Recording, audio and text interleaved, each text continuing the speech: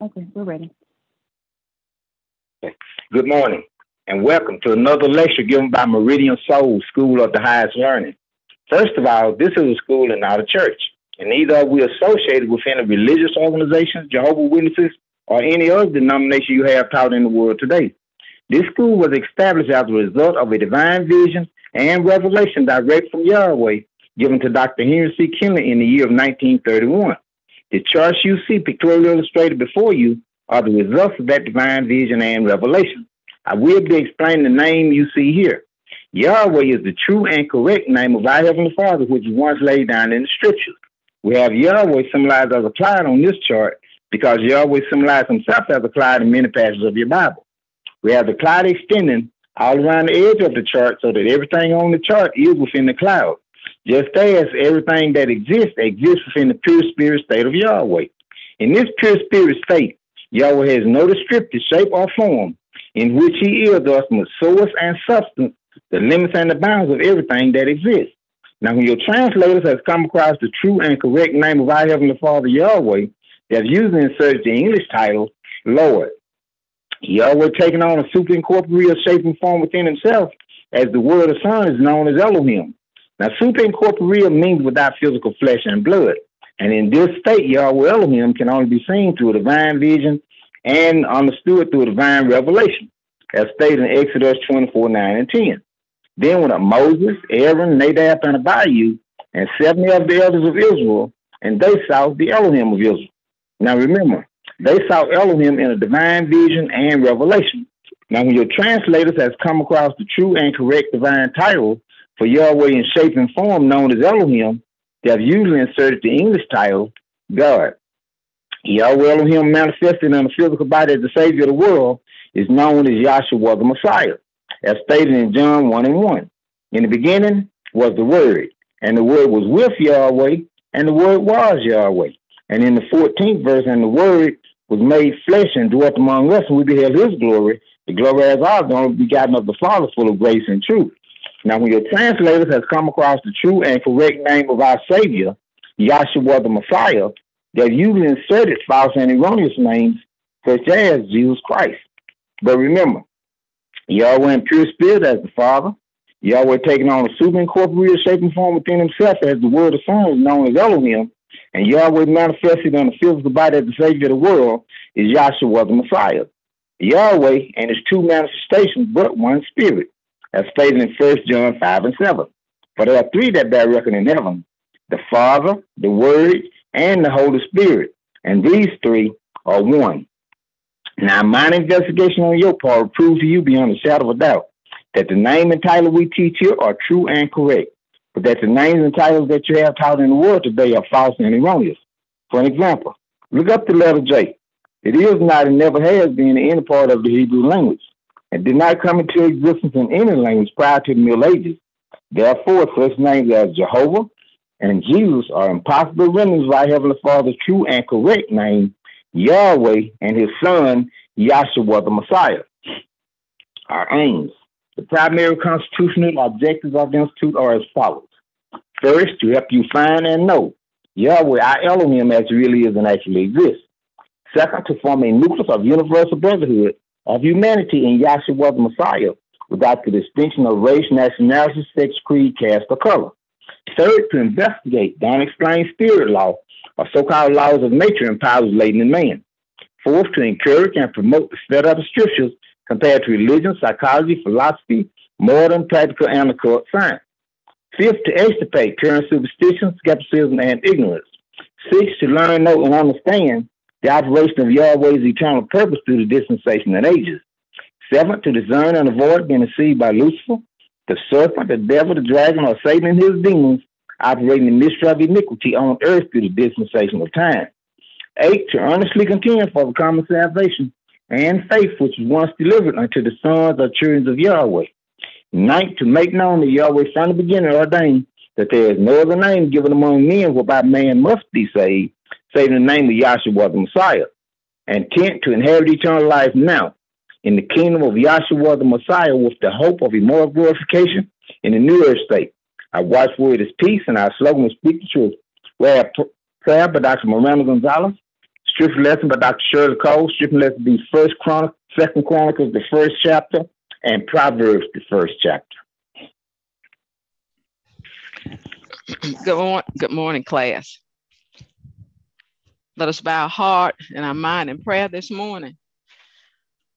Our most gracious Heavenly Father, Yahweh, we are thankful that you woke us up this morning with soundness of mind, of heart and mind and spirit.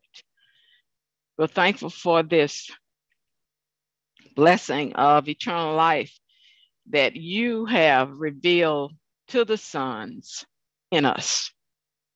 We're thankful for the magnification of those things that you have told us from the beginning.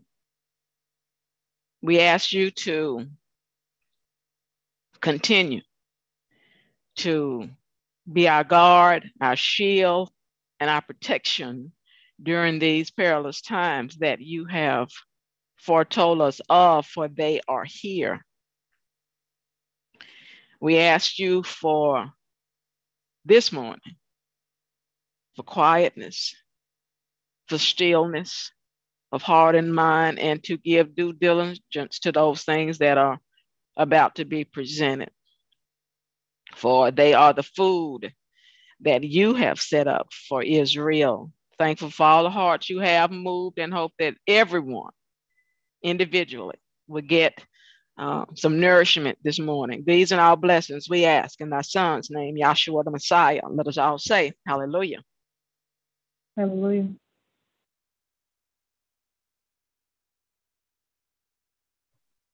Hallelujah. Good morning, class. The scripture lesson for this morning's class will be 2 Chronicles, the first chapter, and Proverbs, the first chapter. I'll be reading from the Holy Name Bible, containing the Holy Name version of the Old and New Testaments, critically compared with ancient authorities and various manuscripts, revised by the late A.B. Trainer, the Scripture Research Association, Incorporated. 2 Chronicles, the first chapter. And Solomon, the son of David, was strengthened in his kingdom, and Yahweh his Elohim was with him and magnified him exceedingly. Then Solomon spake unto all Israel, to the captains of thousands and of hundreds, and to the judges, and to every governor in all Israel, the chief of the fathers. So Solomon and all the congregation with him went to the high place that was at Gibeon. For there was the meeting tent of the congregation of Elohim, which Moses, the servant of Yahweh, had made in the wilderness. But the ark of Elohim had David brought up from Kirjath-Jearim to the place which David had prepared for it, for he had pitched a tent for it at Jerusalem.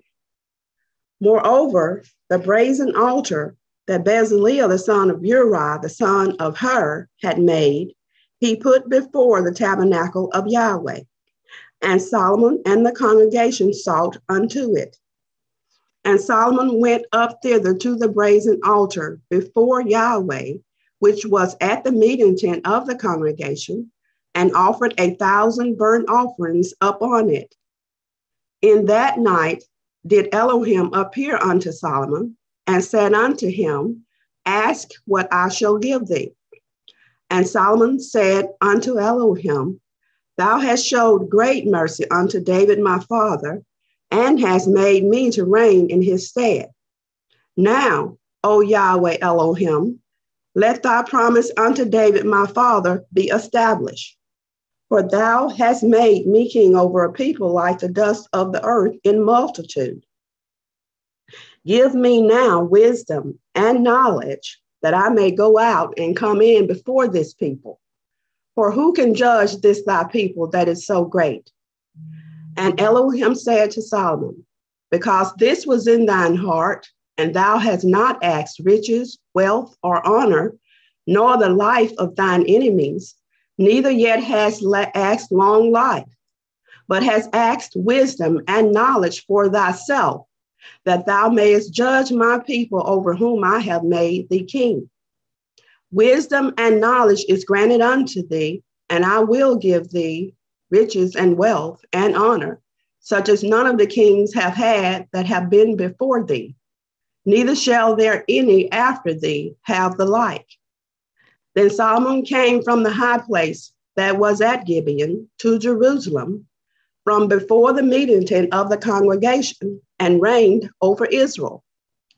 And Solomon gathered chariots and horsemen, and he had 1,400 chariots and 12,000 horsemen, which he placed in the chariot cities and with the king at Jerusalem.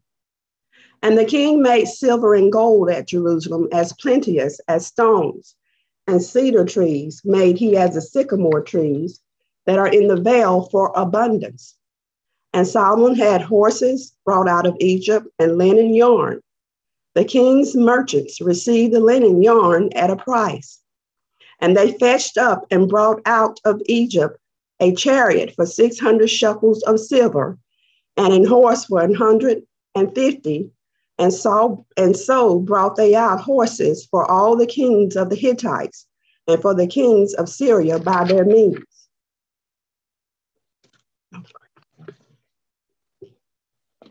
Proverbs, the first chapter. Proverbs, first chapter. The Proverbs of Solomon, the son of David, king of Israel. To know wisdom and instruction, to perceive the words of understanding, to receive the instruction of wisdom, justice, and judgment, and equity, to give subtlety to the simple, to the young man knowledge and discretion. A wise man will hear and will increase learning, and a man of understanding shall attain unto wise counsels.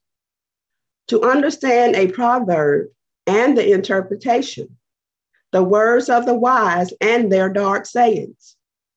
The fear of Yahweh is the beginning of knowledge, but fools despise wisdom and instruction. My son, hear the instruction of thy father, and forsake not the law of thy mother. For they shall be an ornament of grace unto thy head, and chains about thy neck. My son, if sinners entice thee, consent thou not. If they say, come with us, let us lay wait for blood, let us lurk privately for the innocent without cause. Let us swallow them up alive as the grave, and whole as those that go down into the pit. We shall find all precious substance. We shall fill our houses with spoil.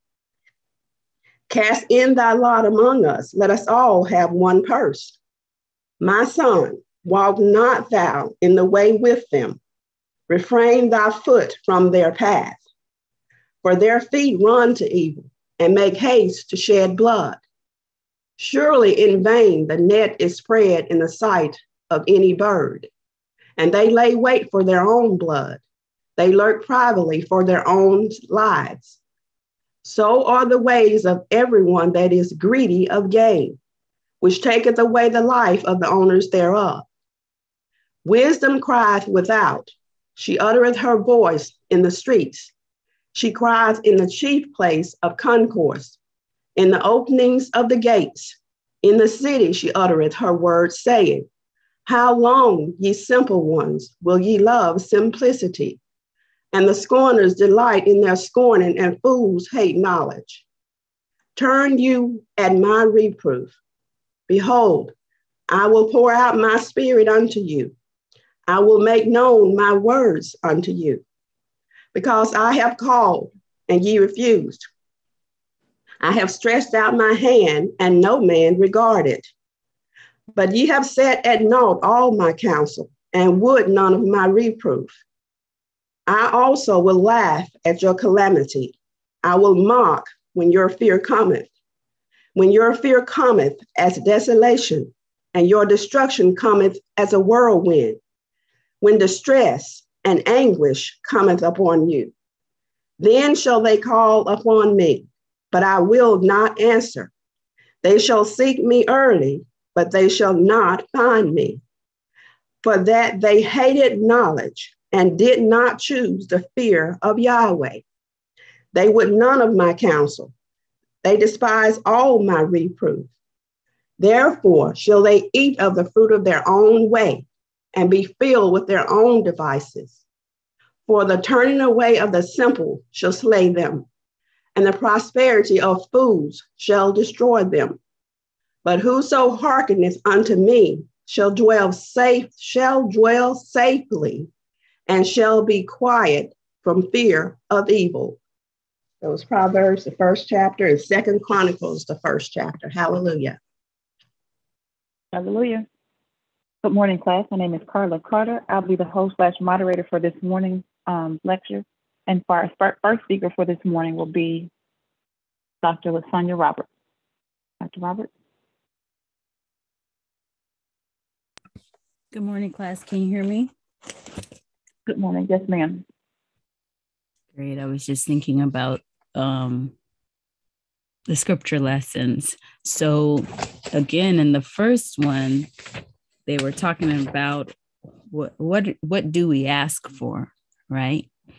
And we want to make sure that we're not asking to consume upon our lust, but that we are asking those gifts, those spiritual gifts that are going to allow us to be able to have peace, or as our last scripture told us, to dwell safely, right, in this existence. And again, to be able to have that peace and that comfort, the stability in this gospel. And so they kept talking about knowledge and wisdom. And we talked about this in the last class, that allowing us to stay stable, right? To see all that is happening around us, whether in our personal lives or in this world, and to still find that peace within, to be connected, be one with our Creator, and to be governed in our hearts and minds by His dictates. So we were talking Wednesday about how He offers us that peace and that comfort in our knowledge and understanding of who He is and how He actually exists. And that there is a pattern, a very clear, established pattern that He has laid out for us that allows us access to this understanding of who He is. So I am going to just quickly revisit a few things just for those who may not have been able to join us Wednesday, so that there is a clear introduction into the topics, and then we'll continue to build on that. And so again, every time Yahweh gives us the desire and the opportunity to come together and to learn more of Him, it's a time worthy of celebration. We all could have been doing something else. He put the desire in us to be here this morning and to dedicate this time. And it is definitely worth acknowledging. And so now that we physically made it into this space, we've turned on whatever technology, we want to ask, as was expressed in the prayer, that we are able to give this the attention that it is deserving. Not my words, so to speak, right? Not Sonia, but our Creator. Give our Creator and whatever it is that is being offered to us as spiritual food, the attention that it is deserving of, because that's our stability. And in saying that, by no means are any of the speakers saying you take my word for it, but we're going through this process of there's always the understanding that it has to be proven, right? So you're looking for the witnesses. So again, we're grateful that we're here and we have this opportunity, and we just pray that he's able to keep us focused in so that we're able to confirm what he has already revealed. We're able to get clarity on some things that we may have been questioning. We are able to have new things revealed to us to build on what he's already put within us to stabilize us.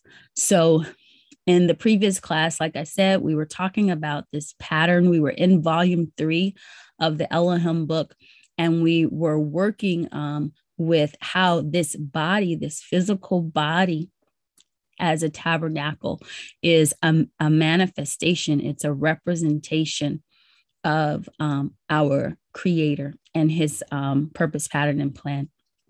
So we talked about the fact that there is a threefold pattern in this tabernacle, and it's represented in every system of the body, along with other principles.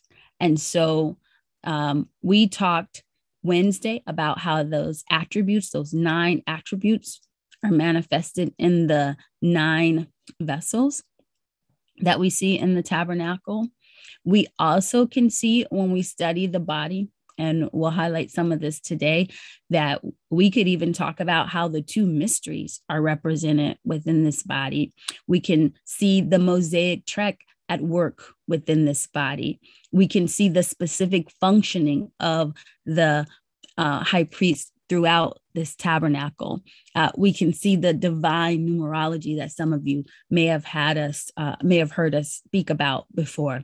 So we not only get this comparison of the tabernacle and how man is made by the pattern, but we also get all of these other foundational pieces that have been introduced to us in different ways, confirmed in the various functions of the body. So let's go ahead quickly. I'm going to just revisit. We talked about what is a pattern, and that it is a form or a model purposed for imitation, is something designed or used for making things. We talked about the origin of the word, the Latin roots, and that it means father. And we also talked about tabernacle being a tent or a dwelling place, right? Or a sanctuary. And so then when we went into the Elohim book, what we get on page 13 at the bottom in volume 3, and it's okay, I'll just read this part quickly because it's really fast. He talks about the fact, he says, please keep in mind that the tabernacle, which Moses saw in his vision, is a direct transformation of the superincorporeal form, the word of Yahweh, Elohim, and therefore this tabernacle explains or reveals the makeup or composition of the glorious form which outshone the noonday sun. So this tabernacle, again, it explains or reveals. And then it goes on to say, that is the reason that Yahweh called it a pattern, for by it one can understand the nature and makeup of Yahweh. So again, this pattern helps us to understand the nature and makeup of Yahweh, the physical universe in its entirety, the purpose and plan of Yahweh from Alpha to Omega. And in fact, everything there is to be known or can be known of Yahweh is manifest in them, for he has showed it unto them. For the invisible things that are made, being the tabernacle and everything that conforms unto it, even his eternal power and supernal nature, so that they are without excuse. And so this is from Romans 1:19 and 20. This tabernacle is certainly the key to an understanding of Yahweh and everything that he has done, created, and intends to do. So again, we revisited the fact that, and this was highlighted in our scripture lesson, we are without excuse. It's a question of what do we ask for? What do we diligently seek? He's given us the witnesses. And so we'll be focusing on the witnesses in the physical body.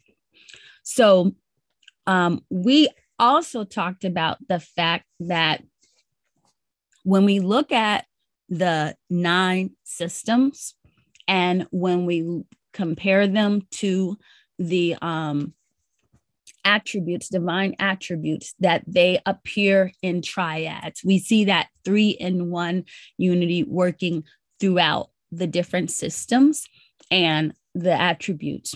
And so the way that they talked about it is that it is a pair bonded together by a third.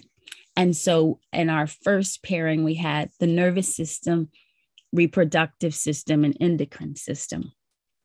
And those were paralleled with the attributes of intelligence, wisdom, and knowledge. Intelligence corresponding with the nervous system, wisdom corresponding with the reproductive system, and knowledge corresponding with the endocrine system. And so we kind of quickly went through all 9 of them and how they align with the attributes on Wednesday.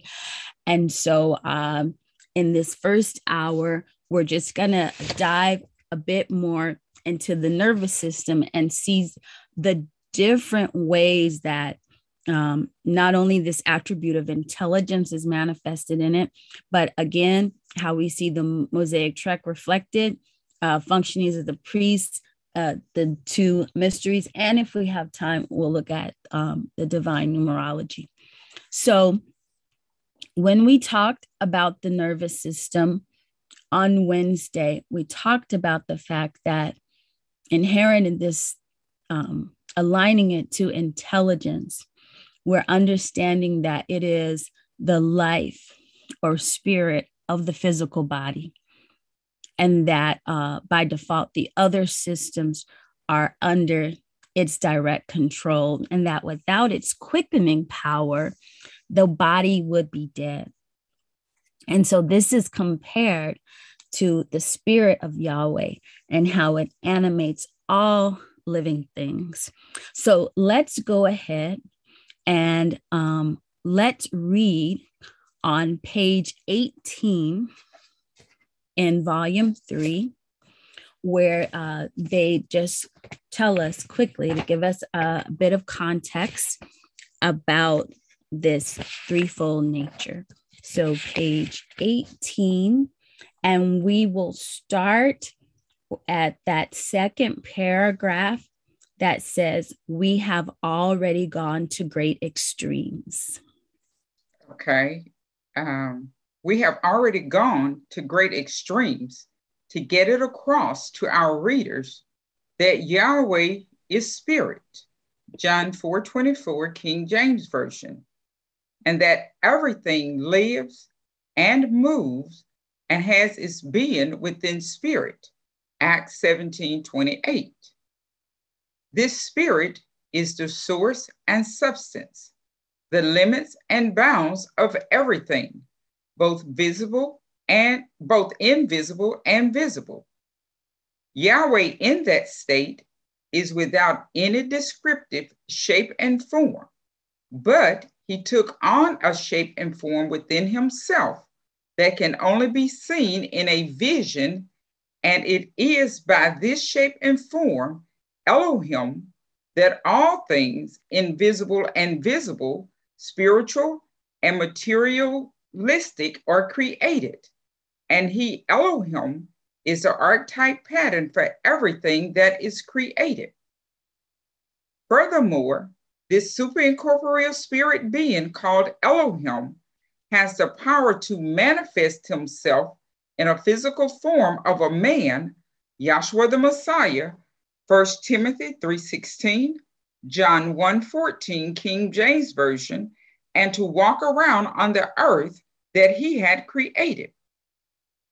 We have thus shown Yahweh, a spirit, transforming himself into two manifestations, a superincorporeal form seen only in a vision or with the spiritual eye, and a physical form of a man, which can be seen with the natural eye. However, it is the same spirit operating in all three states. Okay, thank you, Vanessa. All right, so what we do then is take this threefold nature that has been explained to us, and then we looked at how that threefold nature appears throughout all of the systems.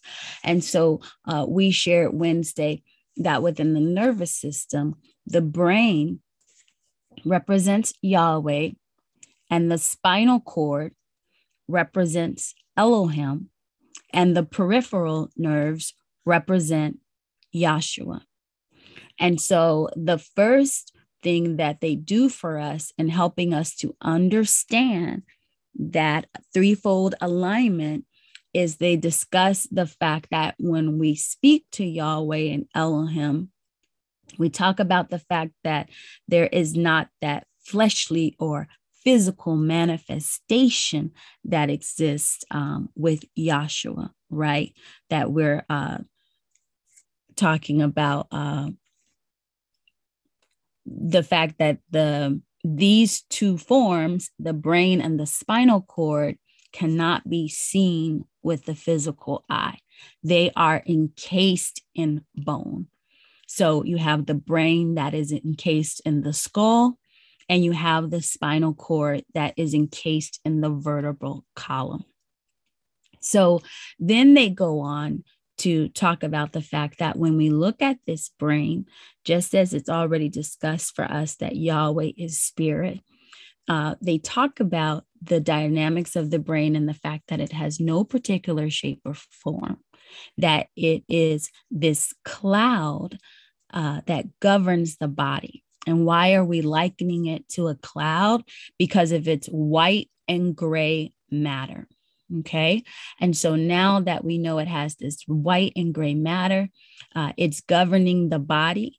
They make the parallel that just like that cloud that led children of Israel out of Egypt, this cloud is leading us. And they note for us that this white and gray matter, it's not just in the brain, but it's present throughout the entire body as it extends through the spinal cord. Okay. So when we think about the brain, we're thinking about that white and gray matter that is symbolic of a cloud that is governing the body. So then the next thing that we move into is the spinal cord, representing Elohim as a go-between or mediator, because the spinal cord is the go-between or mediator between the brain and the spinal nerves. So when we talk about the spinal cord, and we didn't get to go into this on Wednesday, we can use the visual, Carla, that appears after page 20. It doesn't have a number on it, but it's right after that page 20. So it talks about this H, and we'll see this H in a minute. Can you all still hear me? Yeah? Okay. So the gray matter that exists in the spinal cord forms the perfect letter H. And they talk about how, do you see it? See a visual.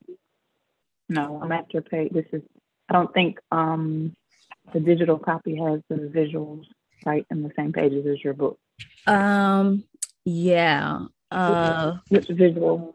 So look for, it's gonna have a brain, and it'll have a little, what am I looking at? It's like a slice of the spinal cord that has an H in it. I'm looking at the scans. I don't see any visuals at all. No, I don't think the digital copy has any of the visuals. Okay. All right. So we'll roll without that. So the gray matter, it talks about the gray matter in the spinal cord and that it forms this perfect letter H, and that H is representative of holiness, and that this holiness is connected to the Son of Yahweh, or the Word of Yahweh. And so again, remembering that spinal cord representing the superincorporeal shape and form. I'm sorry, I'm just looking at your charts to see if yep. Okay, so it's right there. You see in the bottom right corner where it says cross section of spinal cord. And you see how you have that H right there. Yeah. Okay, thank you. So, so the spinal cord, superincorporeal shape and form. So he revealed himself in visions and revelations, right? So we know that the high priest under the law wore the words holiness to Yahweh on his mitre. And so they talk about the fact in this section of the Elohim book that this is pointing to Elohim, the high priest of priests, and the fact that he is holiness himself. And they talk about the spinal cord as the intercessor when it comes to prayer. So we'll go ahead and we'll read this section on page 21. So remember, I said that there are multiple connections that are being made for each, right? We'll talk about the actual functions that occur, how they relate to the functions of the high priest, but also how they relate to, I'll say, our behaviors and actions, what we've been asked to do and why it's in support of that. So I didn't know these pages were different.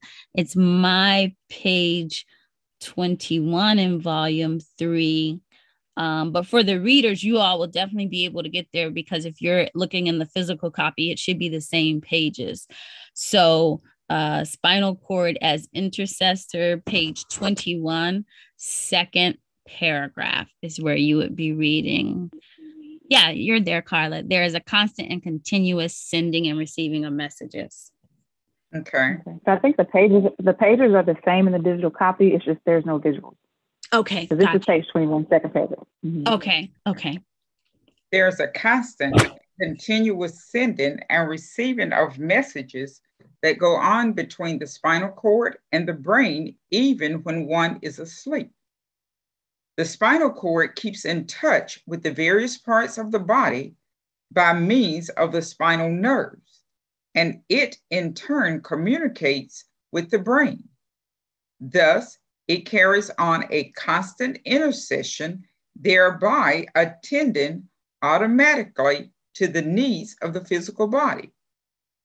We do not dictate to the spinal cord what type of message or intercession to make to the brain for us, even when we are awake, to say nothing about the time that we are asleep.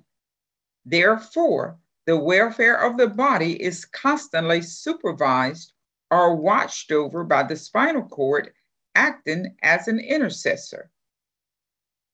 Now we have likened the spinal cord unto the Holy Spirit, Elohim, which is intermediary between Yahweh and man. Let us see how well that correlates with something the Apostle Paul wrote about in the 8th chapter of Romans. He said, "We know not what to pray for as we ought, but the Spirit itself makes the prayer or intercession for us with groanings that cannot be uttered, and that everything works out all right with this arrangement." Romans 8:26-30. Have we not just told you how the spinal cord acts in our behalf to do the things that are best or good for the physical body, and that it constantly carries on this function, as Paul said in 1 Thessalonians 5:17, pray without ceasing. Can anyone hear the messages that are transmitted by the spinal cord? No, they are unutterable, or they cannot be heard, just as the groanings of the Holy Spirit cannot be uttered. This then definitely leaves us as prayer makers out of the picture.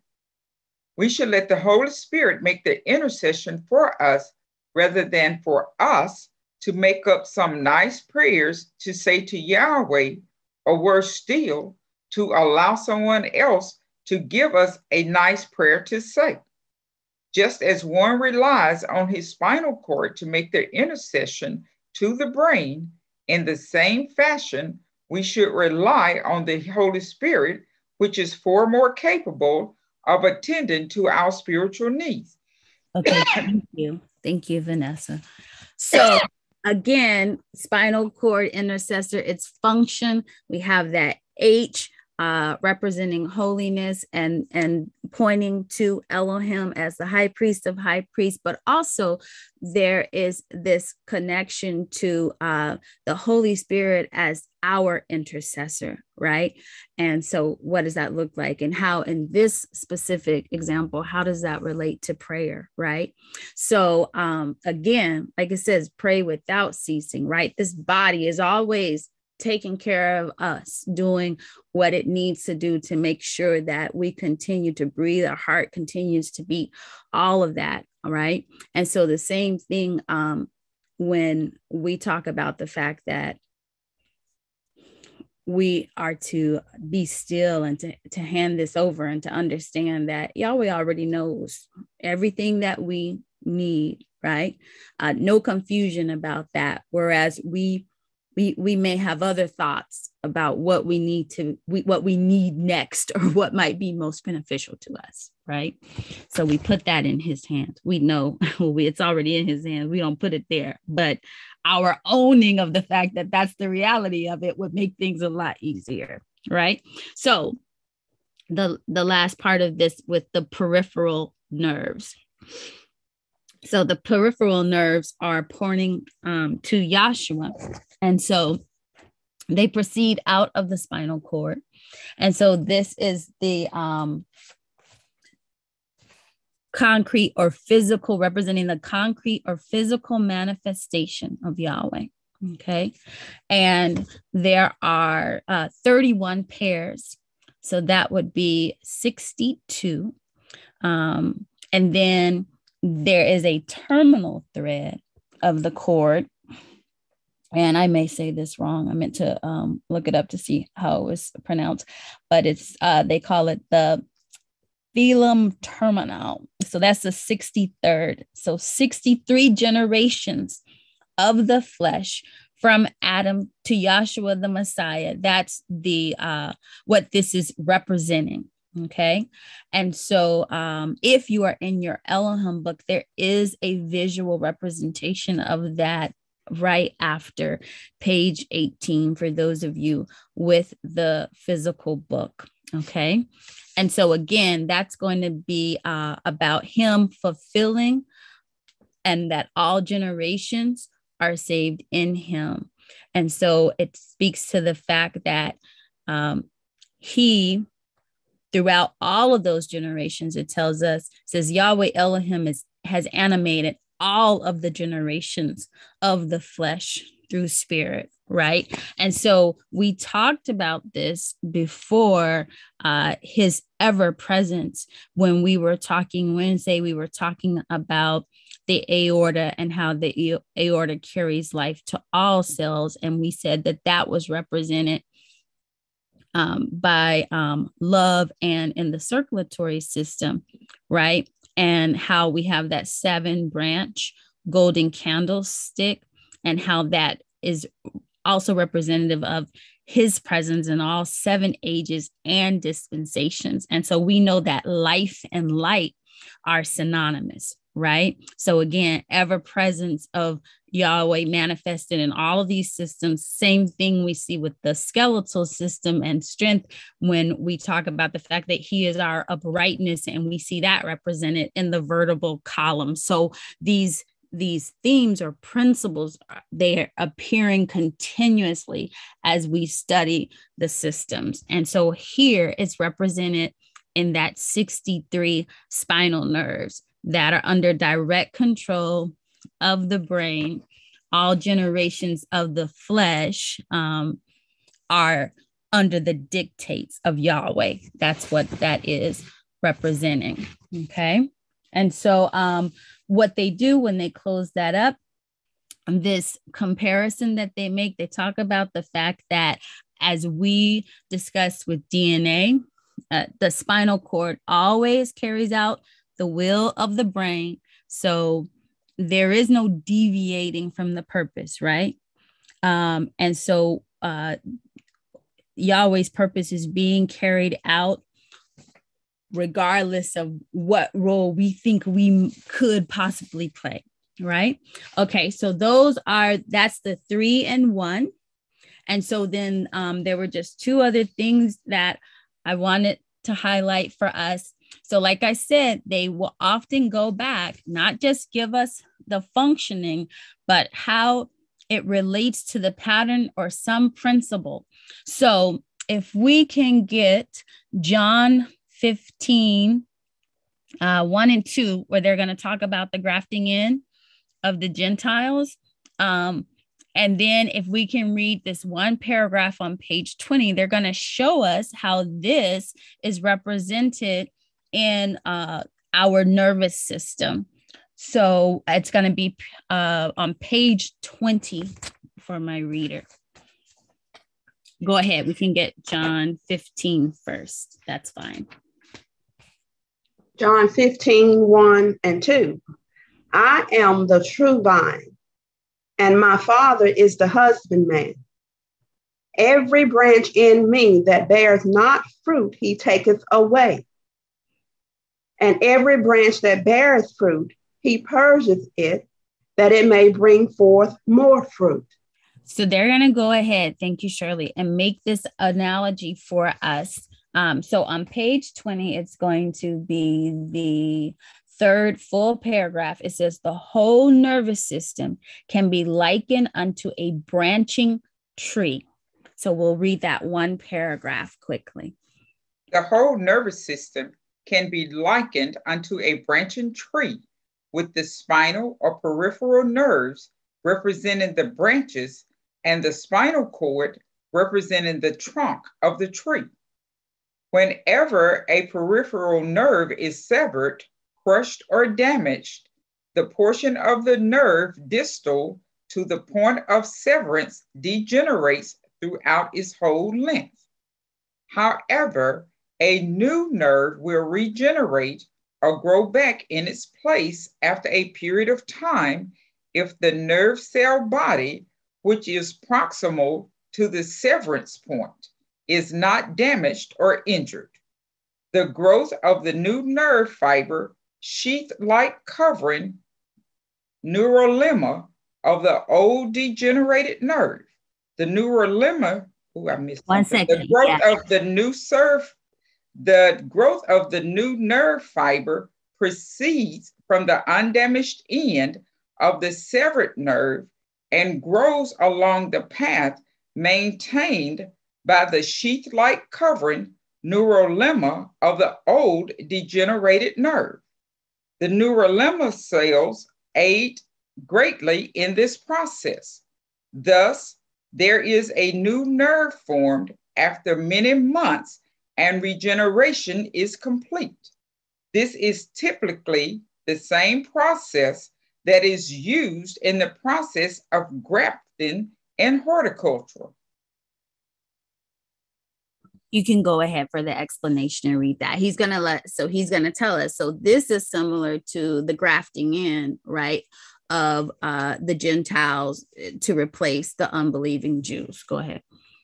Yahshua the Messiah said in speaking to the Jews, I am the true vine, and my Father is the husbandman.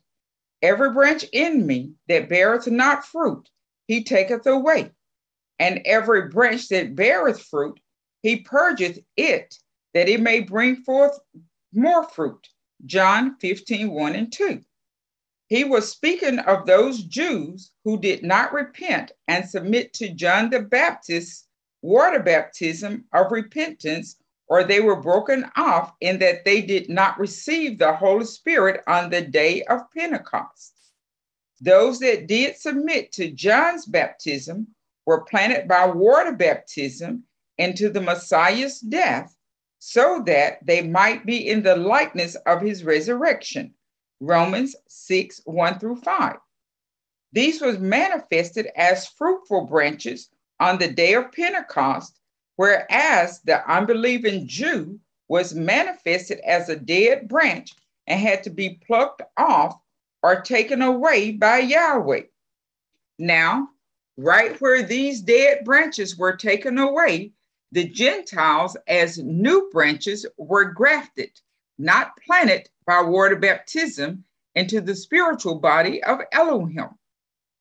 The Apostle Paul speaks of this clearly by likening the Gentiles as the branches of a wild olive tree, which were grafted into a good olive tree after its dead branches, the Jews, were broken off. Romans 11, 16 through 24. Therefore, we can see how beautifully the purpose of Yahweh is served by the process of the regeneration of nerves in our own physical bodies, which is typically a grafting process.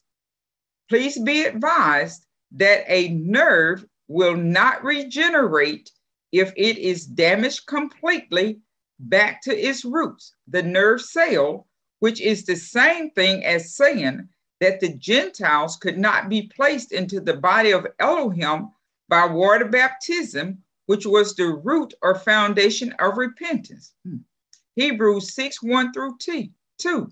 Neither could a Jew be entered into the spiritual body by water baptism after the death, burial, and resurrection of Yahshua the Messiah.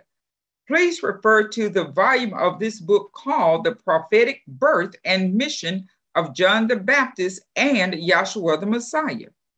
Thank you, ma'am.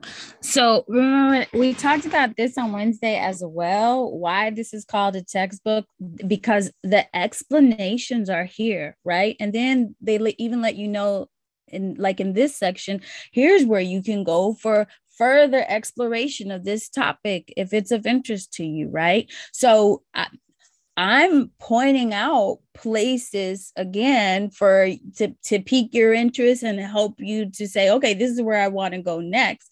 But I don't really have to. Nobody really has to, when they're going into the Elohim book. The explanation is there, right? So we're walking through this together.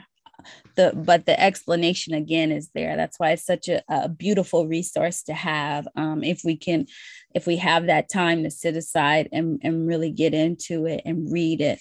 So, like I said, we have the point that was made about prayer. We have this other point that was made about being grafted in, these different principles that are highlighted. And the last one that I wanted to point out this morning, let's see, I'm just looking at my time, make sure I'm okay. Let's I think we can do them both. Dispensations and ages run throughout many of these systems. And so we'll look at it later. It's in the skeletal system when they show you like how your cranium, how there are all these different sections in there. You also will see it in the reproductive system, but it is also represented in this system, in the nervous system, when we talk about voluntary and involuntary. So let's go ahead at the bottom of 21 and we'll get the full thought. And it says, this brings us around to another consideration, which is very important to look into, right? And so what is the principle associated with voluntary and involuntary systems? Yes, ma'am. Okay. This brings us around to another consideration, which is very important to look into. We all know that there are some functions of our physical bodies that are under our voluntary control. That is, we can elect to do are not to do according to our own will. And we need not be reminded that we oftentimes do the wrong thing in respect to our body. There are a great number of physical ailments that plague mankind, which are due to indiscriminate judgment as to what he should or should not do. So let us all witness to the fact that the functions that are carried on through the voluntary nervous system sometimes go awry. But thanks be to Yahweh, the more important and vital functions of our body are not under the control of the voluntary nervous systems or man's will, but are under the control of the involuntary or autonomic nervous system. Such vital functions as the control of the heartbeat and the digestion of the food, etc., are not subject to the will of the man, but are carried on automatically by the involuntary nervous system. The voluntary nervous system can be likened unto the dispensation of the Mosaic law when Israel tried to follow Yahweh's laws but failed miserably, and the involuntary nervous system can be likened unto the dispensation of grace, where one is controlled and guided by the Holy Spirit automatically. When one is led by the Holy Spirit, he does not have to take any thought of what he should do or say, but the Holy Spirit, which is the same spirit law that governs and controls the whole universe and keeps it in order, also does the same for us. However, there is still a deeper consideration. One second. I'm sorry. That's getting ready to get into the last part of it. All right. So voluntary, involuntary, right? So he's showing us the two different periods are representing here when they're under the law, right? And then when they're in the dispensation of grace. And so again, this notion that we can make daily choices about whatever kind of food that we want to eat. But the reality is our bodies are conditioned in such a way that, and we read about this Wednesday, they know how to extract the essence, right? So they're going to keep what is good from whatever we are taking in, and that's what they're going to use, so to speak, as the building blocks for this body to keep it running, right? So even if we're not able to always stay on the straight and narrow, so to speak, about that intake, the body is making decisions about what it's going to hold on to and what is going to push back out, right? Eliminate, because this isn't of substance. You got to go back out there and get something else because we haven't been fulfilled, right? So again, the notion that was presented to us before, he's in control of everything, right? And he is going to govern us, our spirits, just as he has this body governing itself, right? So that if we are his righteous spirit, is meant for us to fulfill that, then we will have what we need to do. That'll be given to us to be able to do it. And accordingly, what we're getting ready to see here in this last part that I'm sharing this morning, where it talks about those two mysteries operating throughout this body and how they're manifested in the nervous system, you will serve him. The question is, are you serving him in righteousness or unrighteousness? So there are a few examples in the nervous system with the sympathetic and the parasympathetic, and then with the vermis and the vagus nerve, that show how those two mysteries are operating. We talk about how they're operating throughout time side by side, right? Well, they're also going to show us how they're operating within the body. So go ahead, Vanessa, and throughout the rest of this paragraph, it's going to talk about that sympathetic and parasympathetic working right alongside each other. And then we'll go back and look at the vermis and the vagus nerve. Okay, we're on page 22, second sentence from the top. However, there is still a deeper consideration in that when one analyzes the autonomic nervous system, he finds that it is divided into a sympathetic nervous system and a parasympathetic nervous system. The sympathetic nervous system, even as the name implies, is sympathetic to our physical needs and pertains to the righteous Elohim, whereas the parasympathetic, para means beside or nearby, pertains to the unrighteous, Satan or Lucifer, and is antagonistic or opposed to the sympathetic. For instance, the sympathetic nerve fibers serving the heart quicken the pace of the heart, whereas the parasympathetic fibers impede or slow the heart rate. But the two kinds of nerve fibers are vitally necessary for the interaction of the two, which bring about a desirable balance or end result. This is the very way that the purpose of Yahweh is carried out. For he created Lucifer or Satan so that he might get himself honor and glory in overthrowing him. Romans 9:17. So Satan is just as necessary in the purpose of Yahweh as is Elohim. They both work side by side in bringing about the desired aim of the eternal creator. And both of these, both Elohim and Lucifer, are spiritual beings that have power and control over mankind, the former unto eternal glorification, and the latter unto eternal damnation. Thank you, Shirley.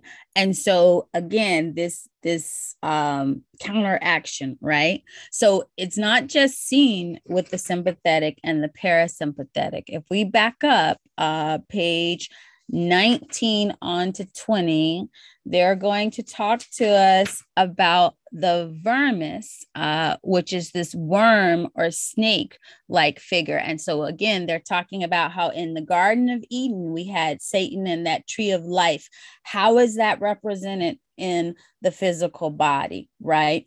And then they go on to tell us about this vagus nerve as well. So if we look at the second to last paragraph on page 19, we'll go ahead and discover how these two mysteries are represented within the body. So second to last paragraph on page 19. I may have said 219. I'm sorry. Yeah, you said 19. We have already made reference to the cranial cavity, with the brain therein representing the most holy place of our physical body. This would further correlate to the Garden of Eden according to our pattern. Since we have done so much talk about Satan or the serpent deceiving Eve in the Garden of Eden, and also we have spoken of the tree of life also in the garden, we should be able to show in these the cranial cavity of the brain. In the cerebellum, a portion of the brain below and behind the cerebrum, or main part of the brain, there is a peculiar branching-like effect of the nerves, which the anatomists, have named arbor vitae, which means tree of life. Furthermore, in this same area, there is a portion of nerve tissue that divides between or separates the two halves of the cerebellum, just as Satan or the serpent intervened between Adam and Eve by deceiving the woman, 1 Timothy 2:14. And the anatomists have named this portion of tissue the vermis, which means worm or snake. According to our pattern, this places the serpent or the devil or Satan first in heaven, or the most holy place from whence he was cast out into the earth, the outer court, by Michael and his angels. Revelations 12, 7 through 9, King James Version. Therefore, since we have located this worm in the most holy place or head region of our physical body, we must find a representation of him in the outer court, the abdominal region of our body.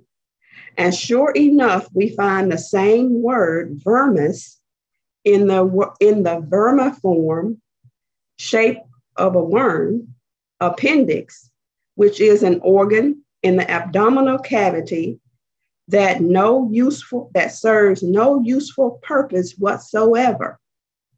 It can only cause trouble, that is, sickness or death, just as the devil causes us to be spiritually sick or dead. There's another physical manifestation of the devil being cast out of heaven, as shown by the nervous system. We have already spoken of the 12 special cranial nerves, and one of these nerves is called the vagus nerve. The word vagus means wanderer, and Satan is a vagabond or wanderer in the earth plane. Genesis 4, 14, Job 1 and 7, 1 Peter 5 and 8. And he was in heaven before he was cast out into the earth. Ezekiel 28, 13 through 14. And he was a beautiful and wise angelic spirit and was given dominion in heaven, but due to his exalting himself above Elohim, he was cast out with his host, but the other angels did not leave their heavenly estate. Jude 6 verse. We have already spoken of how the 12 cranial nerves serve their function in the head region, but the vagus nerve is the only one of them that leaves the head region and courses down through the chest cavity and courses down through the chest cavity and on down into the abdominal cavity, where it ends by distributing a few fibers to the gut. Thus, it typifies Satan being cast out of heaven into the earth. Likewise, Judas, or Satan, one of the 12 disciples, fell headlong and burst asunder in the midst with his bowels gushing out, Acts 1 and 18, after he had betrayed Joshua the Messiah. All right, thank you. Okay, so remember when we started, I don't know, like it gets me excited. It makes me very happy when I read through this, and we all have to ask ourselves individually, like, okay, is this enough witnesses or do I need more? And if you need more, there are plenty of other systems. You can move from the body to the creation itself, however you want to work it. But it goes back to the point that we make all the time in class. There is substance to what we are given. There are witnesses to support it. You're not coming and receiving something empty. You're not coming and listening to the promises of a man, so to speak, right? Or worshiping men. It's just, it's beautiful. And you pray that he gives you the appreciation for all of the evidence that he has provided for his existence, who he is, how he actually exists. And again, if you have to take the process of trying to prove it wrong, do that. Whatever it needs to be for you to be able to accept the proof that has been provided.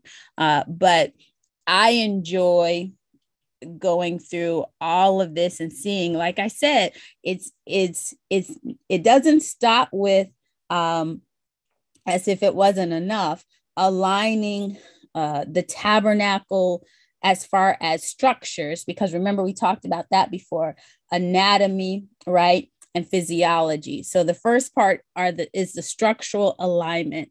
It doesn't stop there with the alignment of vessels. It also goes on to align functions, right? And then to align to particular principles, to attributes. It's just whatever angle that you would like. So whatever you may be, wherever you may be in that trek, wherever you may be on whichever chart, if you choose to, you can bring it back to this physical body and show how those same principles are manifested in this physical body, right? So he's given us the knowledge to be able to run this however we'd like to run it. If we're invested in doing the reading and the studying to see all the food that he's laid out for us. So just quickly, they made that reference to the 12 cranial nerves. So for those of you who are into numbers, he talks about the fact that those are pairs.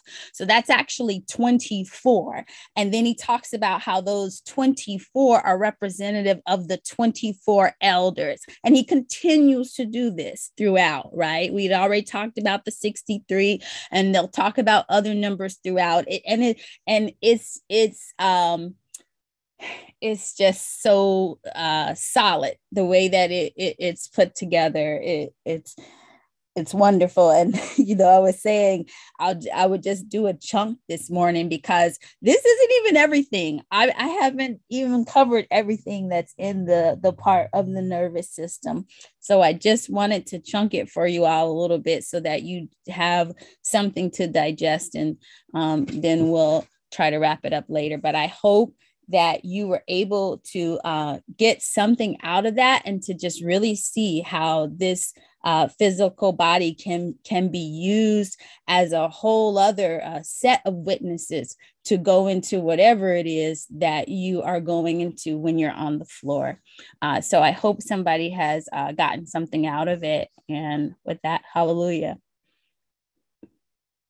Hallelujah. Hallelujah. Very good.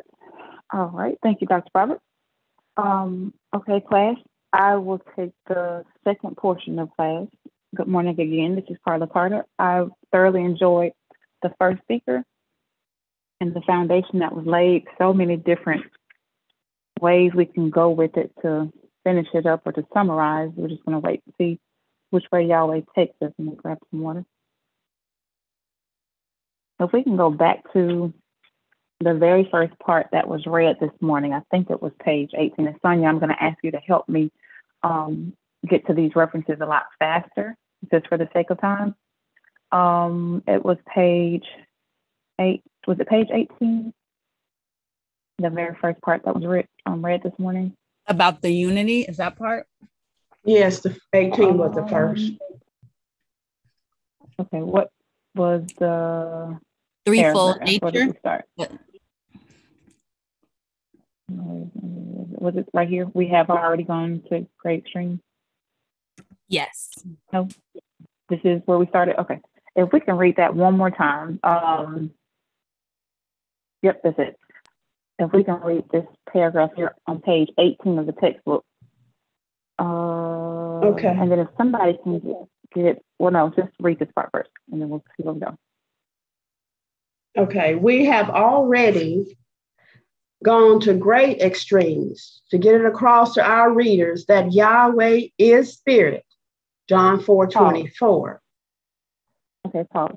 So Yahweh is spirit. I'm going to bring up the chart too, and we're going to go back and forth. So Yahweh is spirit. I want it to be clearly understood that Yahweh in his pure spirit state, it's only represented by this cloud only because we take the natural to understand the spiritual, because the cloud has no particular shape or form. And in this state of existence, Yahweh being pure spirit itself, pure intelligence, pure knowledge, wisdom,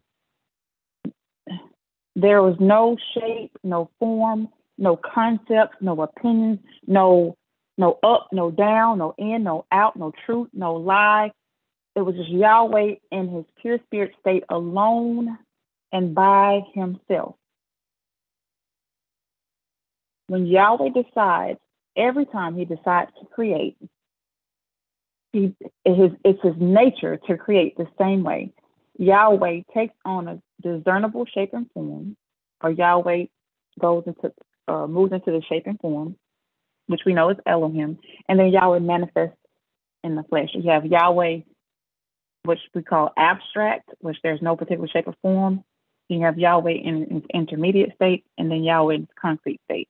This is his supernal nature. If we can read Romans 1:19 and 20, and we'll come back to this again. So Romans 1:19 and 20, please. Romans 1:19 and... Go ahead. Because that which may be known of Yahweh is manifest in them. Now that which may be known of Yahweh, the things that may be known of this invisible creator that you cannot see or perceive with your natural mind at all, by any means, the things that may be known of him are clearly seen, being understood by the things that he made. Read. Because that which may be known of Yahweh is manifest in them, for Yahweh hath showed it unto them. For the invisible things of him from the creation of the world are clearly seen, being understood by the things that are made, even his eternal power and supernal nature, so that they are without excuse. So what this is saying, and the them that he's talking about is Israel, because Yahweh gave this pattern to Israel. This tabernacle pattern that was given to Israel. That which may be known of Yahweh is manifest in them, for Yahweh showed it unto them. For the invisible things of Yahweh from the creation of the world. Why is that important? Because nobody was there when he created anything. Nobody could even know how these things came about at all unless Yahweh revealed it to a man. And the man that he chose to reveal that to was Moses. And so he showed Moses the pattern by which he created the entire world. Even from the creation of the world, they're clearly seen. Even his eternal power and his nature is clearly seen by this pattern. So his supernal nature goes according to this pattern. But Yahweh himself, in that pure spirit state, is just Yahweh a unity. Yahweh is alone and by himself. Yahweh himself in that pure spirit state, or in the state of rest, is not threefold. Now, when Yahweh takes on shape and form as Elohim, Yahweh in that state is the archetype, original pattern of the universe. And in that state, you have Yahweh the Father, Yahweh the Word of Son, and Yahweh the Holy Spirit, all in that one embodiment. And his supernal nature can be understood by that one embodiment, by that pattern. And so he showed Moses that pattern in the mount. So his supernal nature by which he creates things, 1 John 5:7, King James Version, his supernal nature can be understood by the things that he made also. To go back to the Elohim book, and then we're going to talk about this pattern. I don't have a lot of time, so we can't do a whole bunch of reading, but we'll see. So go back to this, read the very first sentence one more time and keep going. We have already gone to great extremes to get it across to our readers that Yahweh is spirit, John 4:24, and that everything lives and moves and has its being within spirit, Acts 17:28. This spirit is the source and substance, the limits and bounds of everything, both invisible and visible. Yahweh in that state is without any descriptive shape and form, but he took on a shape and form within himself that can only be seen in a vision. And it is by this shape and form, Elohim, that all things, invisible and visible, spiritual and materialistic, are created. And he, Elohim, is the archetype pattern for everything that is created. pause. So he just said the same thing that I said. So that's what I was trying to explain. So Yahweh in that state, or Yahweh in this state, has no particular shape or form at all. But when Yahweh takes on shape and form right within himself as Elohim, it is by this manifestation, or in this state, was all things were created from this state by this pattern of himself. For see, saith he. So this pattern, or Elohim, Yahweh Elohim himself, is the pattern by which he created all things. And the first speaker talked about Wednesday and today, the attributes that took on this shape and form and the pattern by which they did so. And so when we look at that, we look at, I don't know if you can see this chart big enough now, I can't blow it up because it's on the PowerPoint, but when you look at the attributes that make up this shape and form, Elohim, you have intelligence being the crown. That is the source from which everything comes from. It is utterly impossible to have wisdom and knowledge without there being intelligence first. It is utterly impossible to have any of the other attributes without having intelligence first. Intelligence is the source from which everything comes from. So that is the source. And then wisdom, knowledge, beauty, love, justice, foundation, power, strength, understanding, faith. That is the substance that he used to create. That is the substance. Yahweh is source and substance. You have intelligence being the source. You have the rest of the attributes, wisdom, knowledge, understanding, love, beauty, justice as the substance. Source being represented by the masculine or the male. Substance being represented by the woman or the female or the feminine. And so he said by wisdom and knowledge, he founded the earth. Is that what he says in the Bible? It does. And we may touch that, I don't know. But then also the speaker had it read last Wednesday about how these attributes correspond to the 9 systems in the body. And they also correspond to the 9 major vessels in the tabernacle. And so intelligence corresponds to the nervous system. Wisdom corresponds to the reproductive system, and knowledge corresponds to the endocrine system. And this is important how it's brought down. And then from this triad was birth, beauty, love, and justice. And then from this one was birth, foundation, power, and strength. And that's how the attributes came into this organized now, shape and form.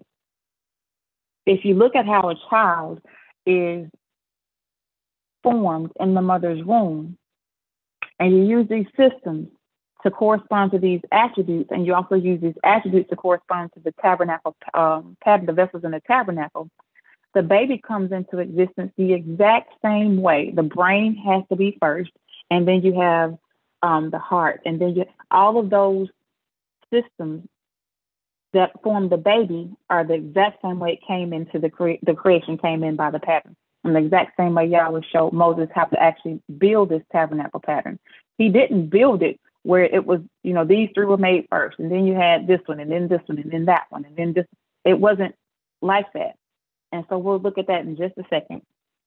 And so wisdom and knowledge represents the reproductive system and the endocrine system. And it talks about how the reproductive system and endocrine system, they actually go together. You can't have one without the other. And in order to bring forth life or to reproduce, you have to have both. If the endocrine system is not working properly, then the reproductive system cannot do its job. And if the nervous system is not working properly, none of it works. And so it all goes hand in hand. So hopefully we can visit this again and tie it all together. Now, talking about this pattern, let's see, Yahweh, which way we're going to go with it. Because we don't have a lot of time. Let's go to, because Paul was talking about how Yahweh showed it in STEM. So let's go where Yahweh showed it in STEM. So let's go to Exodus, and we'll do it that way.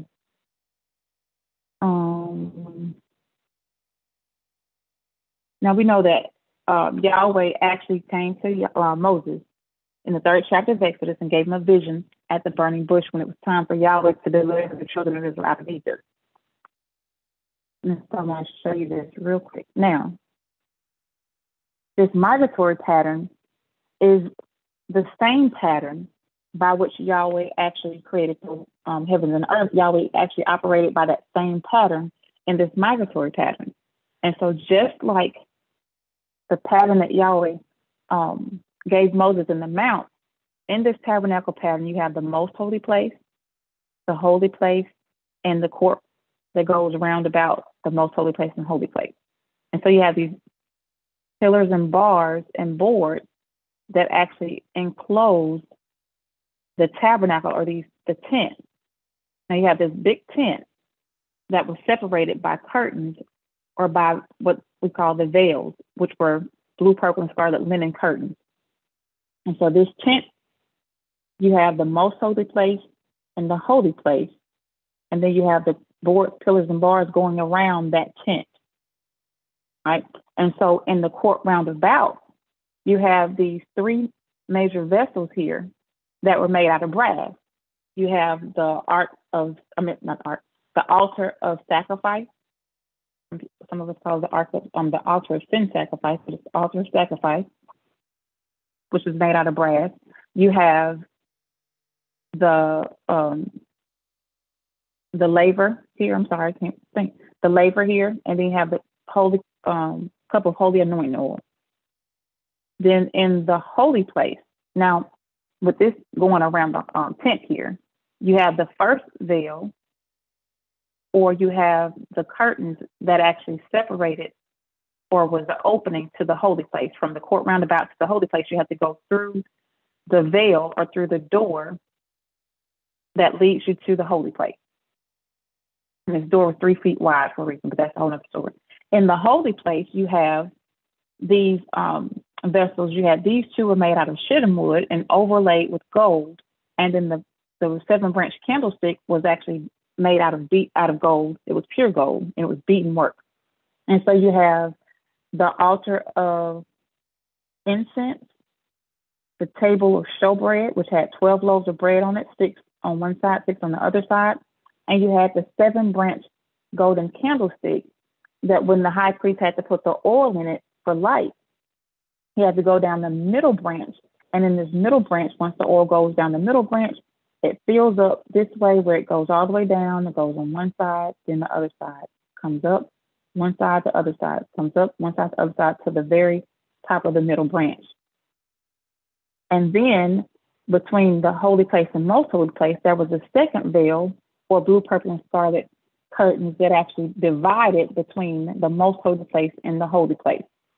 These are blue, purple, and scarlet veil here, and a blue, purple, and scarlet veil here that divided between the holy place and most holy place.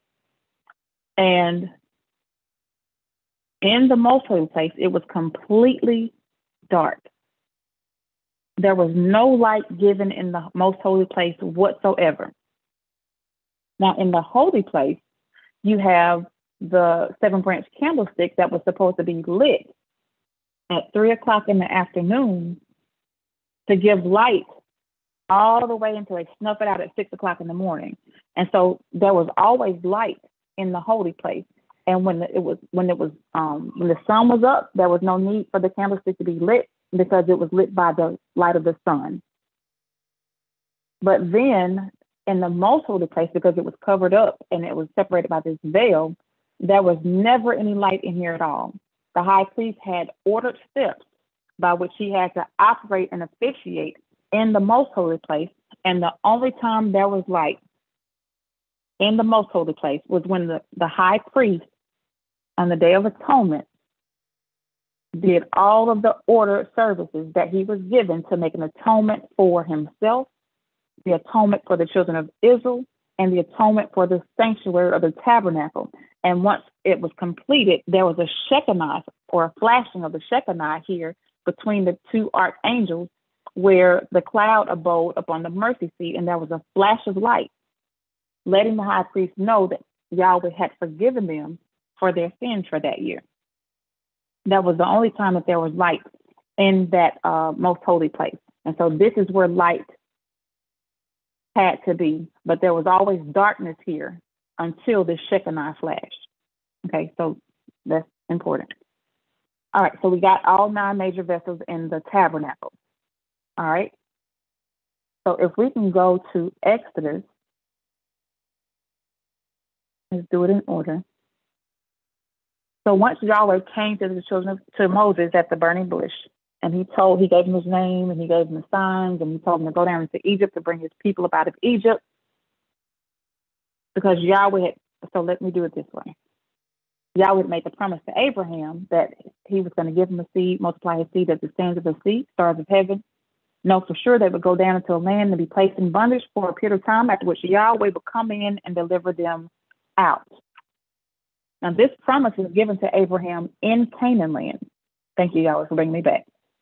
When we look at this migratory pattern, it is actually the exact same as the tabernacle. Just like you have the most holy place court roundabout, you also have in this migratory pattern, Canaan land is likened to the most holy place.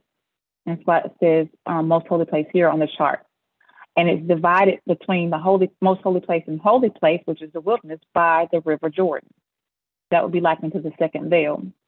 And then you have the holy place and the outer court, which would be Egypt, separated by which we call the first veil, which is the Red Sea. And so you have the outer court, which is Egypt, the wilderness of Sinai, which is likened to the holy place, and Canaan land, which is likened to the most holy place. You have these 2 veils, or these 2 divisions between the 2, the Red Sea and the River Jordan. Okay, now, Yahweh made this promise to Abraham when he was in Canaan land. Know for sure that they're going to be placed in bondage for a period of time, after which Yahweh, will come in and deliver them out. I will bless thy seed. I will bless all families of the earth by that seed that I'm going to give you, Abraham. And we found out that that seed was Messiah. Now, the promise is made here in Canaan land, but the children of Israel did have to come down, just like Yahweh promised Abraham. And when they got down here, Yahweh multiplied them down here. They were multiplied as the sands of the sea and as the stars of heaven. Now, when they first came down, there was only 70 of them, 70 souls, because we're operating by a pattern. Now, when they come down, there were 70 souls that came down. Now, when we look at this tabernacle pattern, you have 7 steps. 0 has no value. So coming down from the most holy place, or Canaan land, down into Egypt, there were 70 souls. So that's coming down. But when they got down here, they were multiplied as the sands of the sea and as the stars of heaven. And when you look at the pattern, this gate was 30 feet wide. And there's a scripture that says, broad is the way that leads to destruction, but narrow is the way that leads unto life. And so he has to operate by a pattern. And so let's look at the pattern by which Yahweh operated, because we can know and understand him clearly by the things that he made, even his eternal power and his supernal nature, because he does everything by this same pattern. So let's see if we can get all of this in the time that we have. So then, when they got down here, he multiplied them as the sands of the sea and as the stars of heaven. Because this is a pattern, there has to be some death and there has to be some destruction going on down here in the outer court or in Egypt. And just like Yahweh said it would, they were placed in bondage. There was a death decree during the time of Moses' birth. There was a lot of death and destruction going on down there. But we're talking about Yahweh's purpose that Yahweh set forth in order to bring his people out. Now, because we're operating by this pattern, let's see if we can see it all together. We have the most holy place, court roundabout, the outer court here. And so when it's time for them to come out, So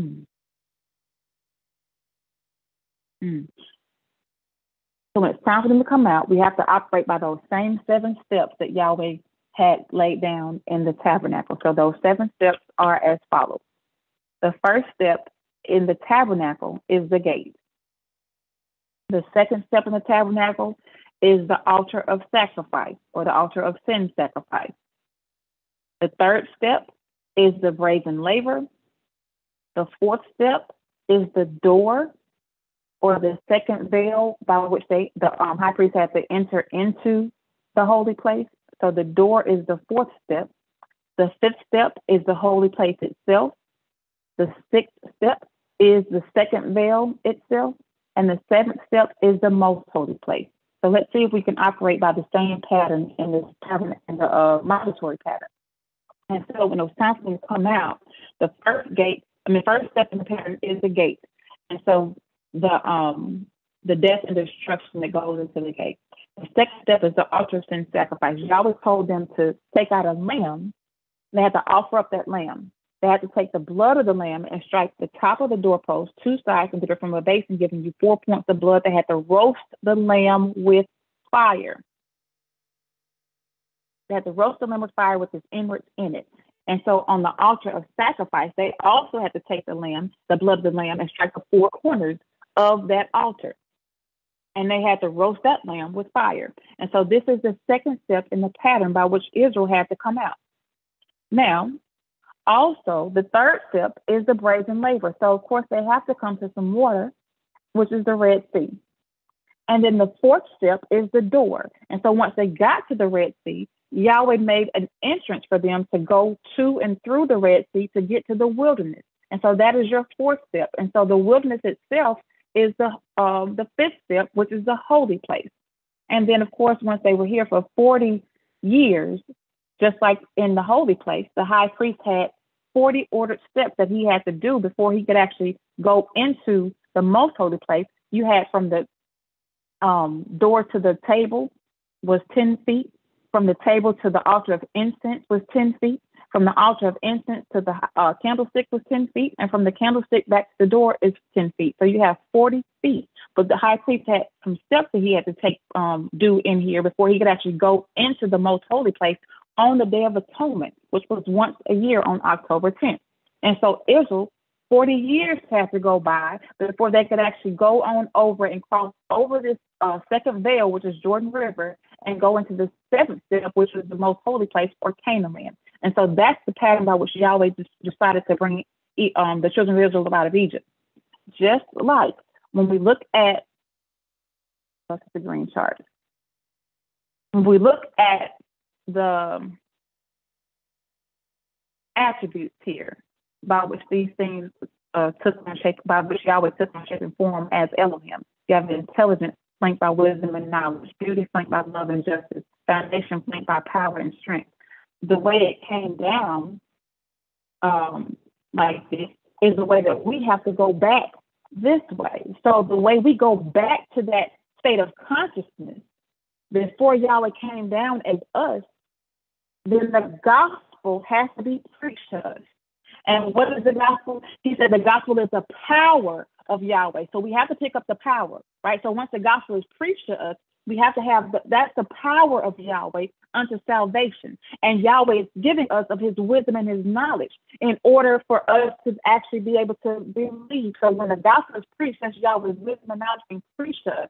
And it says over there, it says wisdom and knowledge shall be the strength of our salvation. And once that's done, a foundation is laid. And there shall nothing, what is the foundation? But the law and the prophets. That is the foundation. Once we receive the foundation, those that believe, the justice of Yahweh shall prevail. So the justice of Yahweh was all those that believe Yahweh is just. Those that believe, then they are going on this side. Yahweh brings them on in. Those that don't believe, just like that blood, the impure blood, they're cast out. And then those that believe, we can see the love of Yahweh, how that Yahweh did lay down his life. Now we see the Messiah, and by which Yahweh did all these things. That is the love of Yahweh, and it is so beautiful once we see it. And then what does it say? What does it say over there in what scripture was that? Goodness gracious. Ephesians, I think it is. To know the love of the Messiah, which passes knowledge. Where is that at? I'm gonna get back to okay. Where is it at in Ephesians? Second or third chapter.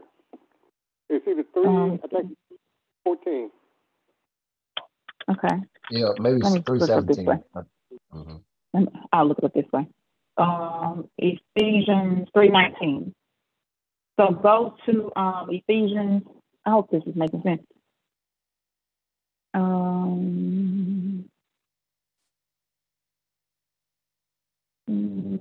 14. Go to 3:14. So keep in mind what I just said now. Now, when these, just like from the migratory pattern, there was a coming down. When Yahweh took on shape and form as Elohim, that was a death too. That was a coming down. And he did that. He had to die in order for us to live. And so Yahweh, his intelligence, had to impregnate his wisdom and knowledge with his will. And wisdom and knowledge had to come together in order to create. But Yahweh could not do it in this state because there was no shape and form whatsoever. There was no pattern, no shape and form. It was just utter chaos in this state, if you will. And so he had to die in order for us to live. So he had to come down and willingly die by taking on this shape and form, and his wisdom and his knowledge, or the reproductive system and the endocrine system, had to come together in order to create or to reproduce himself. An apple tree can't bring forth an orange tree. Yahweh reproduced himself. And so when he took on this shape and form, that was a death. And his wisdom and his knowledge had no choice, like the DNA and the RNA. This is the RNA. It had no choice but to carry out what the DNA had set in it for it to do. And so when Yahweh took on this shape and form as Elohim, his wisdom, his knowledge, his love, his justice, his beauty, his foundation, his power, his strength, all of that was necessary in order for him to bring forth. But his wisdom and knowledge was what founded the earth. His beauty, remember we read it about the beauty. Now the beauty of Yahweh was the ability to be able to have the power to be able to cause his creatures to be just as he is, to be one with him. That is the beauty. And so it took wisdom and knowledge to come together in order to bring these things forth for the whole purpose of Yahweh, to reconcile it back to himself. That is the beauty of it. But in order to do that, you have to have the love of Yahweh. That's why the Messiah was brought forth, was for the love of Yahweh, that the Holy Spirit we pour out on all flesh, but all did not believe it. And that's the justice of Yahweh. And so all these things are coming about. His creation came in. It was instantaneously, yes. But in order for us to understand it, the way he came down is just like the migratory pattern here. All of it is the same. And so the way it came down, it has to go back. So this is first heaven, second heaven, third heaven coming down, going back. This is first heaven, second heaven, and third heaven. And so the way we have to go back is by taking the same steps that we did to come down. And so you have to have the power first. You have to have the power by the gospel being preached to you, and then you receive strength. And that's what establishes your foundation. The power and the strength is bonded together by the foundation that's laid. And there's no other foundation that can be laid on top of the Messiah. That's the law and the prophets, right? And so once that's done, and talk about it, Ephesians, the first chapter, how this is done. And once that's done, then that's the justice of Yahweh being prevailed, because since you believe, now you are able to become a son of Yahweh. That's the beauty. That's what the beauty was talking about. Yahweh having the ability to make his creatures be one with him as he is. And so once the foundation is laid and the power and the strength is there and the justice of Yahweh, because you did believe him, then you receive the beauty and the love of the Messiah. And that's what passes knowledge to you. Did we read it yet? I don't even think we did. Did we just read it? Because I don't even know if we read it. We didn't read it. Let's go read it, because it's a lot. So remember what I just said. Ephesians 3:14. We're going to come back because I'm running out of time. For this cause, I bow my knees unto the Father of our Savior, Yahshua the Messiah, of whom the whole family in heaven and earth is named, that he would grant... Wait a minute. For this cause, I bow my knees unto the Father of our Savior, Yahshua the Messiah, and his name is Yahweh, of whom the whole family in heaven and earth is named by the one name, Yahweh. That's the whole purpose of Yahweh. Yahweh wanted many children. And so what he had to do was reproduce himself many times. Abraham desired a seed. Not only am I going to give you a seed, Abraham, I'm going to multiply that seed as the sands of the sea and as the stars of heaven.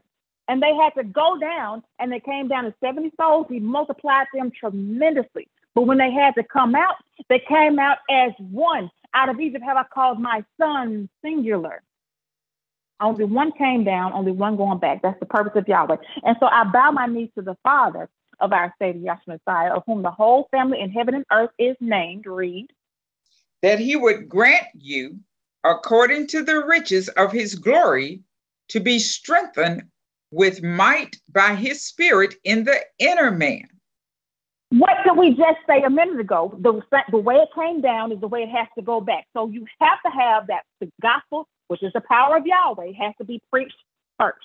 And so the power strengthens you, that Yahweh would grant you, according to the riches of his glory, to be strengthened with might by his Spirit, by his wisdom, by his knowledge, by his truth in the inner man, because your soul is made up of the attributes of Yahweh himself. You will be strengthened with might by his Spirit in the inner man. Read. That the Messiah may dwell in your hearts by faith. That's the substance. That's the substance. So that the Messiah may dwell in your heart by faith. Read. That ye, being rooted and grounded in love, may be so able... that you wait, no, don't go too fast. No, don't go too fast. Now, that the Messiah may dwell in your heart, because after first chapter of Ephesians talks about the process. So after the gospel is preached and you believe, then you're sealed with the Holy Spirit, and you receive the Spirit, or you receive the truth, or you receive the Holy Spirit, which is the knowledge and wisdom and revelation of Yahweh and his purpose. So once the gospel is preached and you have the power, you're strengthened. That is the foundation that is laid. Then you have the justice, because you have believed Yahweh has set up something for you. Now he's granting you according to his riches of his glory. And then what was put in the altar of incense? What was hidden in the altar of incense? And the altar of incense represents beauty. What was hidden in that? But the garment of beauty and glory, which the high priest had to put on to make atonement. And in the garment of beauty and glory, what did you have on those garments that the high priest had to put on? If not, but those 12 stones in his breastplate, which represents the children of Israel. And you had those pomegranates, and you had those veils around the hem of his garment. That's what was hidden in the altar of incense, which represents the beauty of Yahweh. And what did we say the beauty of Yahweh was? The ability for Yahweh to allow his creatures to become just as he is, giving you the power to become the sons of Yahweh. The same way it came down is the same way it's going back up. So once the gospel is preached to you and you believe it, that is the justice of Yahweh, and you receive the love of Yahweh. For Yahweh so loved the world, he gave his only begotten son, that whosoever should believe on him. What is it now? Whosoever shall believe on him. Should not perish. What happens to you? You shall not perish. Mm-hmm. Shall not perish. But you shall have what? Everlasting life, if you believe on him. And so that is how he passes it to you. So once you believe, and then the justice of Yahweh prevails, and you see the beauty of it, that is how you become one with him. That is how beautiful this creation is. That is the whole purpose of Yahweh, why he took on shape and form in the first place, was for him to be glorified by reconciling all things back to himself through Yahshua the Messiah.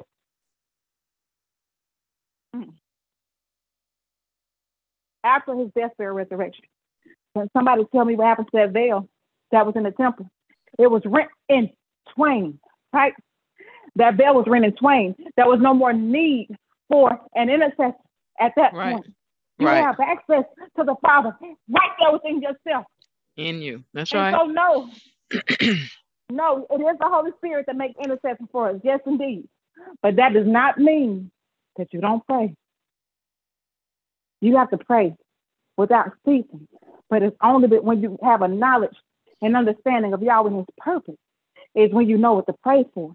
And it's not you praying anymore. It is the Holy Spirit in you that's praying and making an intercession for you. And I'm going to prove that before I get through, before I sit down, because I'm standing up right now. Now, look, let me tell you, read. Go ahead and read, because I'm running out of time. Read. That the Messiah may dwell in your hearts by faith, that ye, being rooted and grounded in love, may be able to comprehend with all sons what is the breadth. Whoa, wait. That is the beauty of Yahweh, that he makes all his sons become one with him. And comprehending means what? That means you understand it. Get wisdom, get knowledge, but in all that getting, you get you some understanding. These things and not taking time out to understand them, he will grant you. Look, read it again. That the Messiah, verse, one more time.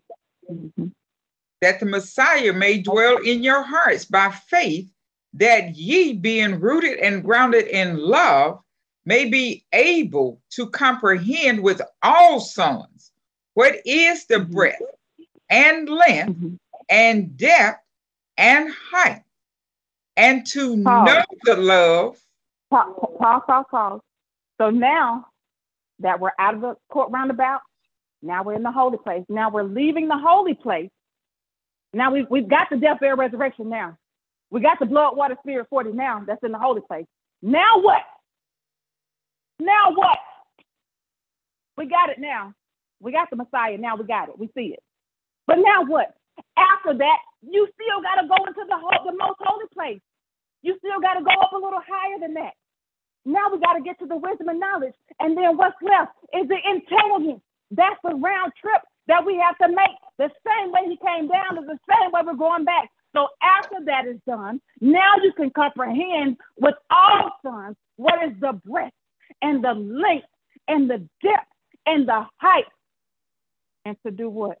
And to know the love of the Messiah, which passes what to you? So after you go get the love, now you got to go into the most holy place, because that's where the wisdom and the knowledge and the understanding is at. So the love of the Messiah, which passeth knowledge, read. That ye might be filled with all the fullness of Yahweh. That Yahweh may be all in all. And now you know that you are the Father, you are the Son, and you are the Holy Spirit manifested in a physical body, just like it was when he came down. That's what this gospel does, and that's why we have to keep on preaching it. Yes, we preach blood, water, spirit 40. Yes, we preach death, burial, resurrection. And then what do then? We take you on into a higher knowledge and understanding of what the reality of death, burial, resurrection, and what the reality of blood, water, spirit 40 is, because you cannot keep lingering in the holy place. They could not stay in the wilderness of Sinai. They had to be taken on over into Canaan land. And who was it that led him into Canaan land, if not Yahshua himself? That is what we're talking about. The same way it came down is the same way it went back. I only got 5 minutes and I can't breathe. So let me try to do this real quick. Now, when Yahweh came to Moses, I don't have a whole bunch of time. So now Yahweh brought them up out of Egypt, just like he promised that he would. And it's a whole bunch in that too, that we could show with the pattern. Because with the pattern that he showed Moses in the mount, I want to show y'all the order real quick. So we go to Exodus, the 3rd chapter, when Yahweh came to Moses and told him, go down to Egypt, right? Came down into Egypt, Yahweh utterly destroyed Egypt for his son's sake and delivered them up out of the land of Egypt. He told Abraham that he was going to take them on over, and that Yahweh was going to take them into Canaan land. Moses was sent down to deliver them up out of the land of Egypt. Now, he told Moses at the burning bush, this shall be a token unto you, Moses, that I, Yahweh, have sent you. When you bring the children of Israel out and serve me on this mountain, that's how you're going to know that I sent you, Moses. And so when Moses goes in to Yahweh in the 19th chapter of Exodus. Let's do this real quick. Dang it, if y'all suffer me a little bit, I don't want to cut it off like this. Exodus 19. All right, so first verse. 19th chapter. Hold on just a second. So we talked about the order in which they came out, and it was going according to the pattern, right? So the blood on the door and all that was like to the second step and so forth and so on. So after they did that and they came out to the wilderness, now they're in the wilderness and you're on June 3rd. So first verse, read 19:1 first, please.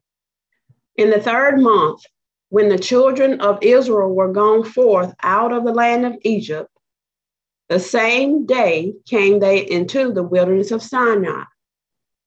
Mm-hmm. For they were departed from Rephidim and were come to the desert of Sinai and had pitched in the wilderness. I'm sorry. I don't even have any time at all. So let me just talk about it then. Mm-hmm. So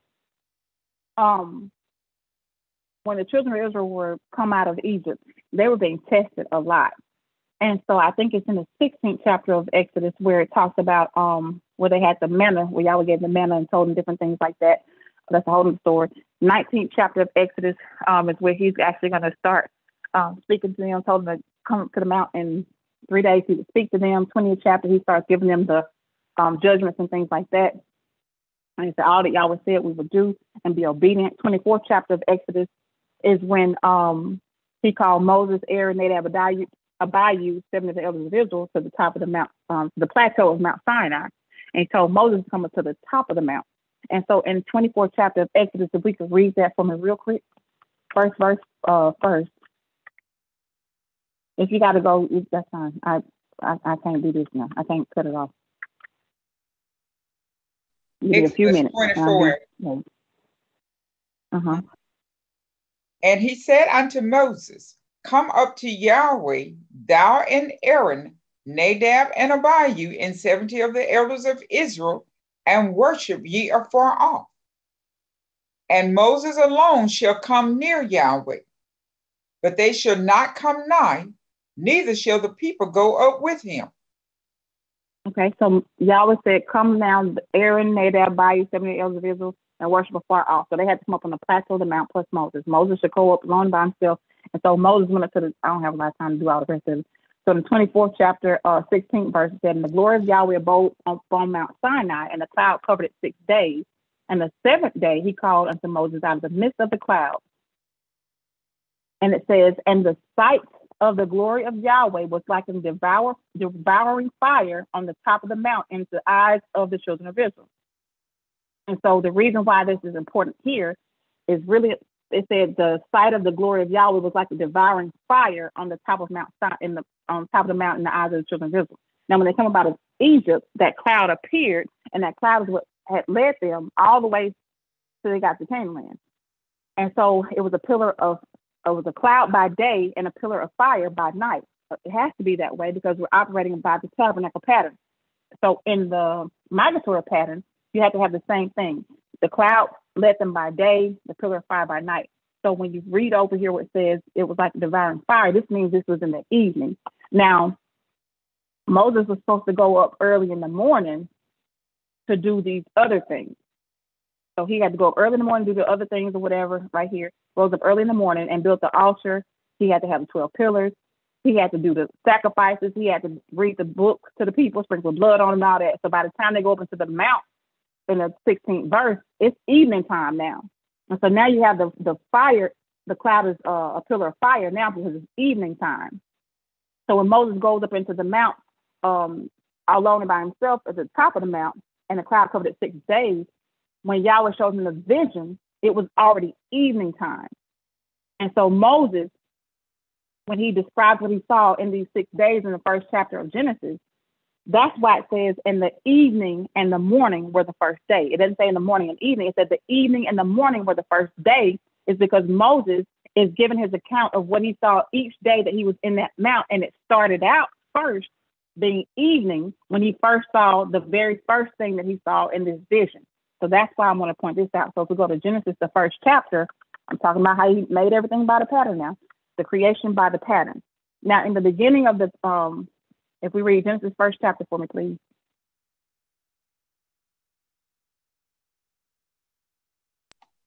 Genesis first chapter. In the beginning, Elohim created the heavens and the earth.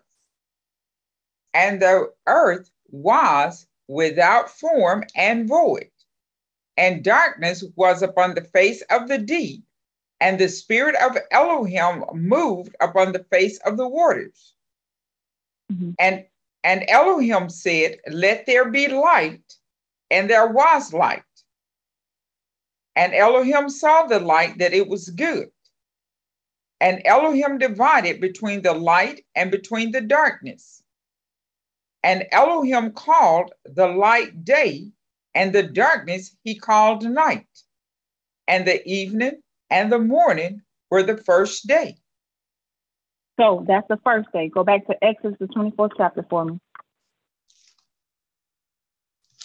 Exodus 24 and 18, it says, "And Moses went into the midst of the cloud and got him up into the mount. And Moses was in the mount 40 days and 40 nights.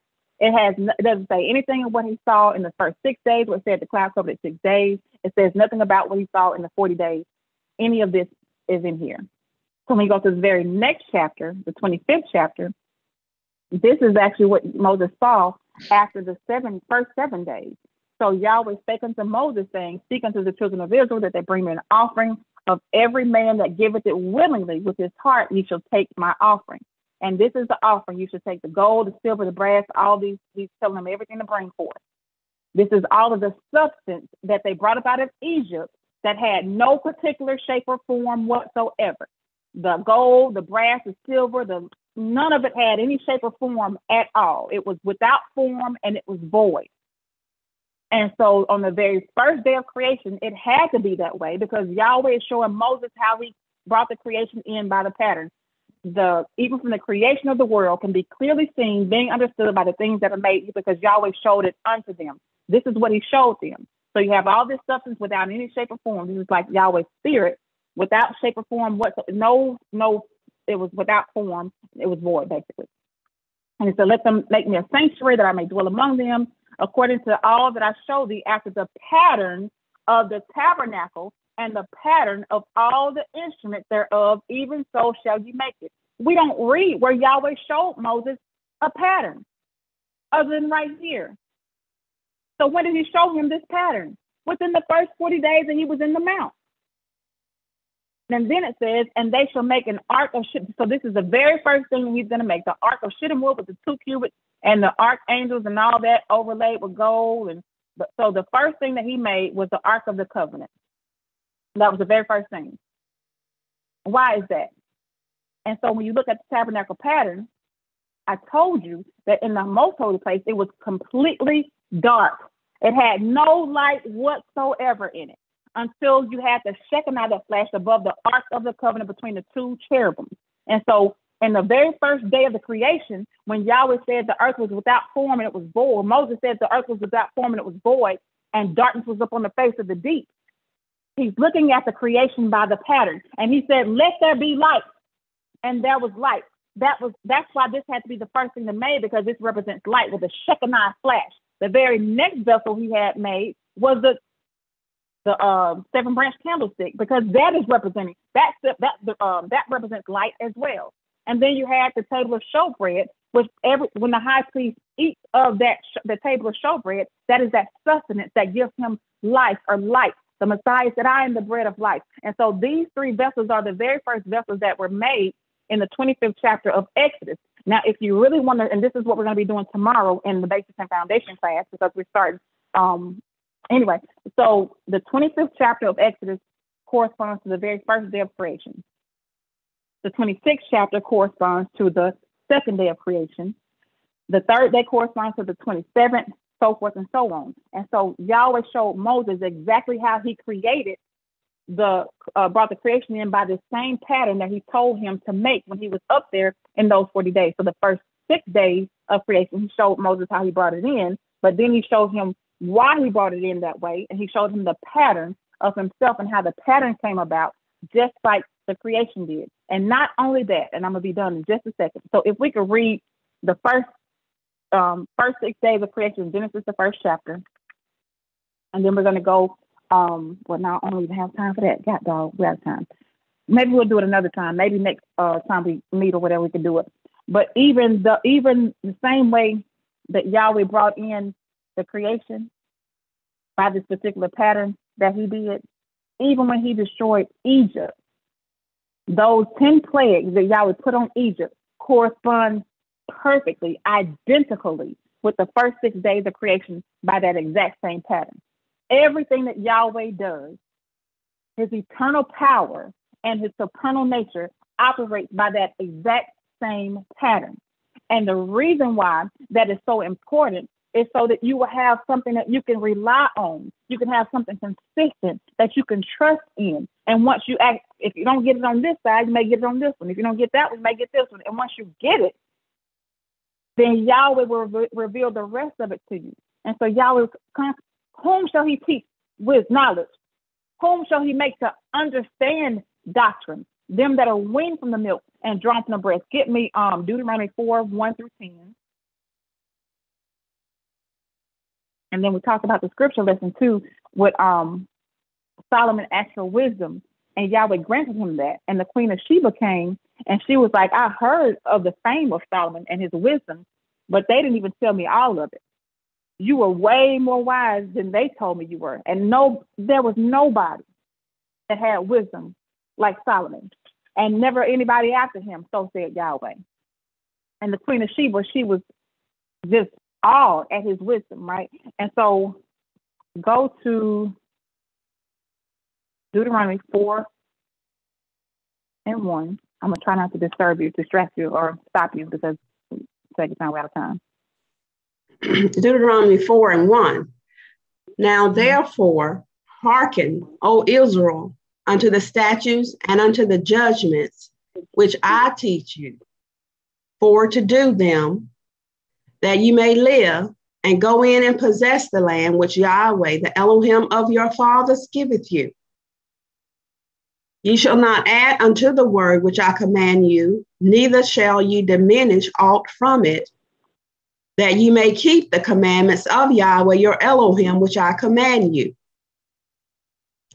Your eyes have seen what Yahweh did because of Baal Peor. For all the men that followed Baal Peor, Yahweh thy Elohim hath destroyed them from among you.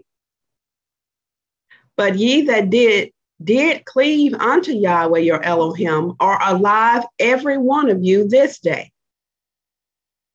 Behold, I have taught you statutes and judgments, even as Yahweh my Elohim commanded me, that ye should do so in the land whither you go to possess it. Keep therefore and do them, for this is your wisdom and your understanding in the sight of the nations, which shall hear all these statutes and say, surely this great nation is a wise and understanding people. For what nation is there so great, who hath an Elohim so nigh unto them, as Yahweh our Elohim for all things that we call upon him for? And what nation is there so great that hath statutes and judgments so righteous as all this law, which I set before you this day? Only take heed to thyself and keep thy soul diligently, lest thou forget the things which thine eyes have seen, and lest they depart from thy heart all the days of thy life. But teach them to thy sons and thy sons' sons, especially the day that thou stoodest before Yahweh thy Elohim in Horeb, when Yahweh said unto me, gather me the people together, and I will make them hear my words, that they may learn to fear me all the days that they shall live upon the earth, and that they may teach their children. Now, so one of the reasons he gave them the tabernacle in the first place, and the judgment and the laws, he said that was their wisdom.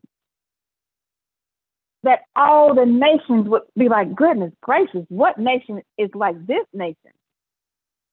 That's supposed to have been their wisdom and their understanding in the sight of all the nations, that to hear of the statutes and the judgments and the laws that Yahweh had given unto them. Surely this nation is a wise and understanding people. And we talked about how the Gentiles were grafted in. That's what Yahweh wanted in the first place. That's what he had set forth. That was his purpose. And then, so for what nation is so great, who has an Elohim so nigh unto them? That's the beauty. Remember the beauty.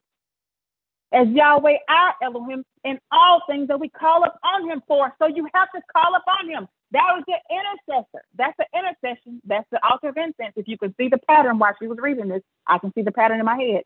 And what nation is there so great that has statutes and judgments so righteous as this law, which I set before you this day? Only take heed to thyself and keep thy soul diligently. And don't forget about these things. Now, the law was always spiritual that he gave them. Now, the ordinances were carnal, but the law was always spiritual. That's why the same law that was written on the first tables of stone that Yahweh gave Moses when he came down out of the mountain in the 24th chapter of Exodus, and he saw the golden calf, and he threw them down. Not 24th, sorry, 32nd chapter of Exodus. He threw them down, and he had to hew out 2 tables just like the first one. And Yahweh wrote the exact same law on the second table of stones, and that is the law that was put in the Ark of the Covenant, or in the most holy place of the tabernacle. That is the law that governs us even now. We know the difference between right and wrong. Now, last thing, Matthew 12 and 42.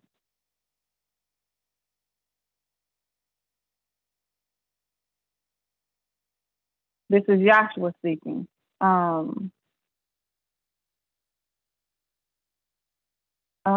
They were asking him for a sign. He was like, evil and industrious generation, seek after a sign, and there shall no sign be given to you except for the prophet Jonah, so forth and so on, because they did not believe that he was the Messiah. It was a lot of stuff going on. So the 42nd verse kind of ties into the scripture lesson too. And the reason why the scripture lesson was called Yahweh did that is to show how Solomon asked for wisdom instead of asking for anything carnal. And because he asked for that, Yahweh gave him that abundantly. And he still gave him the desires of his heart too. He still gave him natural physical riches too, and natural physical things too. But he was glad that because Solomon asked him for wisdom to teach Yahweh's people, and he didn't ask for his enemy's life. He didn't ask for anything else. So Yahweh gave that to him. And in the Proverbs, it talks about what Solomon saw with the wisdom that Yahweh gave him, how you were supposed to conduct yourself with that wisdom. And so 12:42 of Matthew, what did the Messiah say? The queen of the south shall rise up in the judgment with this generation and shall condemn it. For she came from the uttermost parts of the earth to hear the wisdom of Solomon, and behold, a greater than Solomon is here. That's right. Now, the Queen of Sheba came from all far, far, far to hear the wisdom of Solomon. Everybody was coming to hear the wisdom of Solomon. And now you have the one that actually gave Solomon his wisdom here and trying to teach them, and they wouldn't hear anything he had to say. And that's why he said in the judgment, she shall condemn this generation, because y'all have one greater than Solomon here, and you won't hear his voice. And so when Joshua is speaking to you within your own heart and mind, whether it's through another vessel or within your own heart and mind, what is that? Hear his wisdom. Look, it's time to go home. Joshua passes knowledge so that we can become the sons of Yahweh. So the whole thing, and if I give you a whole bunch of scriptures of why we're supposed to be praying. Matthew 6:6-9, Matthew 26:41, Mark 14:38, Luke 6:28, Luke 18:1, John 16:26, Acts 8:22, Peter 10:9. When Peter was praying, this is after he had the Holy Spirit. He was on top of the housetop praying. So you do supposed to pray. I don't want anybody to take that the wrong way, how it was said earlier today. 1 Corinthians 14:13-15, 1 Timothy 2:8, Hebrews 13:18, James 5:13-16, a whole bunch of different scriptures that was but you're supposed to pray with an understanding though. And the reason why we're supposed to pray, not that prayer can change anything, prayer can't change the purpose of Yahweh. What it does is it establishes your faith in him, because Yahweh puts the prayer in you. Abraham didn't even want to see in the 12th chapter of Genesis. He wasn't even thinking about that. But Yahweh told him in the 12th chapter of Genesis that he was going to give that land to his seed before Abraham even wanted one. So Yahweh planted the seed for him to ask for a seed. And so when Abraham asked for a seed in the 15th chapter of Genesis, It was Yahweh was going to do it anyway, but because Abraham asked for it and Yahweh gave it to him in his old age when he knew it was no way possible but Yahweh, that established Abraham's faith in Yahweh. So yes, pray to your Father. Yahshua said so. If you will ask anything in my name, the Father will give it to you, but you have to pray according to his will. And the only way you can even do that is once you pray and he don't give it to you, then you know it wasn't his will. But when you pray and Yahweh do it for you, you know it's his will, and that establishes your faith and confidence in him. And so yes, pray without ceasing. That's what he talks about. But with the Holy Spirit makes intercession for us with groanings that cannot be uttered. That is true. But don't take that the wrong way and think you're not supposed to be praying. But anyway, I super duper ran out of time. I enjoyed Dr. Roberts Wednesday and today. Hopefully we'll get some more out of that Wednesday night as well. But I thoroughly enjoyed it. Tomorrow we do have the basic foundation class. We're actually going to be going through some of this stuff with the pattern because we're in the 24th chapter of Exodus. We're going to be having an assignment tomorrow night, so I'm excited about that. But I hope something's been said this morning to encourage everybody to read and study more. Get your Elohim books out, but get a profound understanding of the law and the prophets first. So with that, I say hallelujah.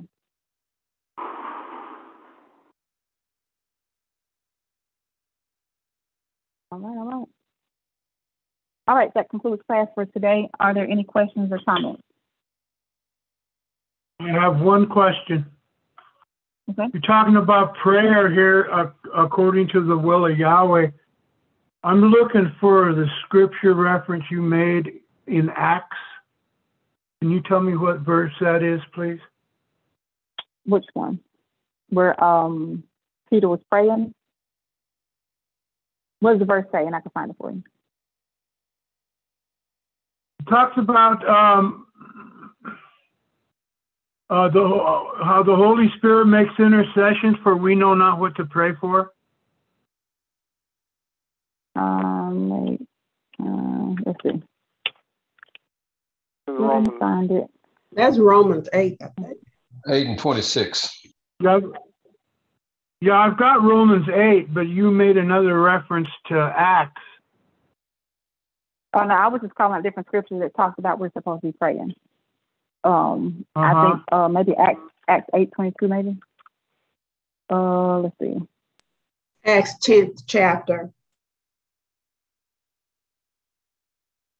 Peter went up on the Acts 10 house. chapter 2. Yeah, Acts 10 and 9, but I also call it Acts 8 and 22. I think that's where it says, repent therefore of this wickedness and pray Elohim, if perhaps the thought of thine heart may be forgiven thee. So I was just pointing out where they told this particular man to pray that Yahweh, would change his heart, basically.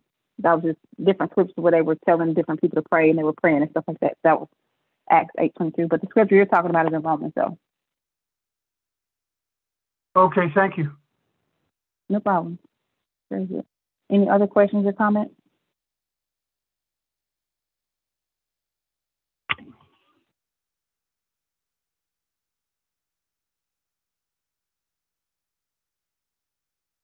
Okay. All right. Can I make one quick comment? Yes. It's just in reference to the whole this whole series here that we've gone through the last couple of days, and it was brought to mind, being able to look at these things that Yahweh's given us and understand that He is just giving more confirmation that it was all about us, as you mentioned there earlier in the lecture, that that was His love for His children to be one with Him. And we've been told that we couldn't know Him, or we not should know Him in His pure spirit state.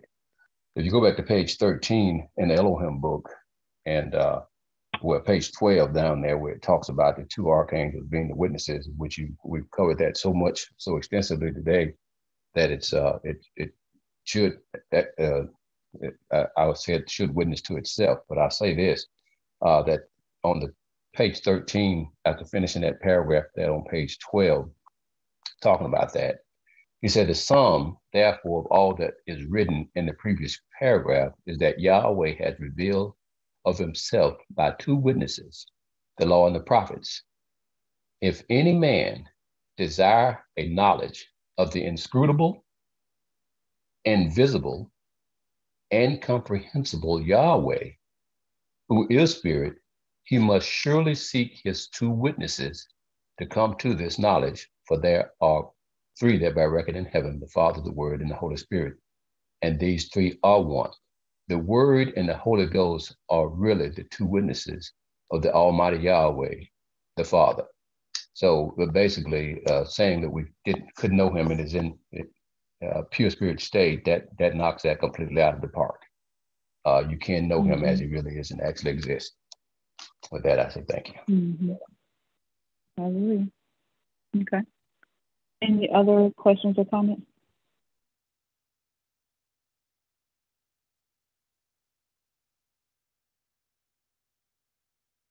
All right, so the announcements for this week, of course, we have class every Sunday from 10 a.m. This is, just so y'all know, this is 10 a.m. to 12 p.m. Central Time. And then the basics and foundation class is every other Monday, which will start tomorrow. We have one tomorrow, and it'll be the every other Monday, 7 p.m. to 9 p.m. Central Time. So the Eastern Time is 8 p.m. Eastern Time, but this is for 7 to 9. I'm sorry if that caused some issues. And then the website, again, if you want to, if you need the Elohim book, you can go to the website soulfood.org, SOHL, which stands for School of the Highest Learning, soulfood.org. And the Elohim book is there amongst other things. And you can email us at Meridian SOHL, SOHL at gmail.com or IDMR Meridian MS at gmail.com. And we'll respond to the emails. All right, if nothing else, we'll conclude with the doxology taken from the last two verses of the book of Jude. Now unto him that is able to keep you from falling and to present you faultless before the presence of his glory with exceeding joy. To the only wise Elohim, our Savior, through Yahshua the Messiah, our Sovereign, belong glory and majesty, dominion and power, both now and ever. Let everyone say hallelujah. Hallelujah. Hallelujah.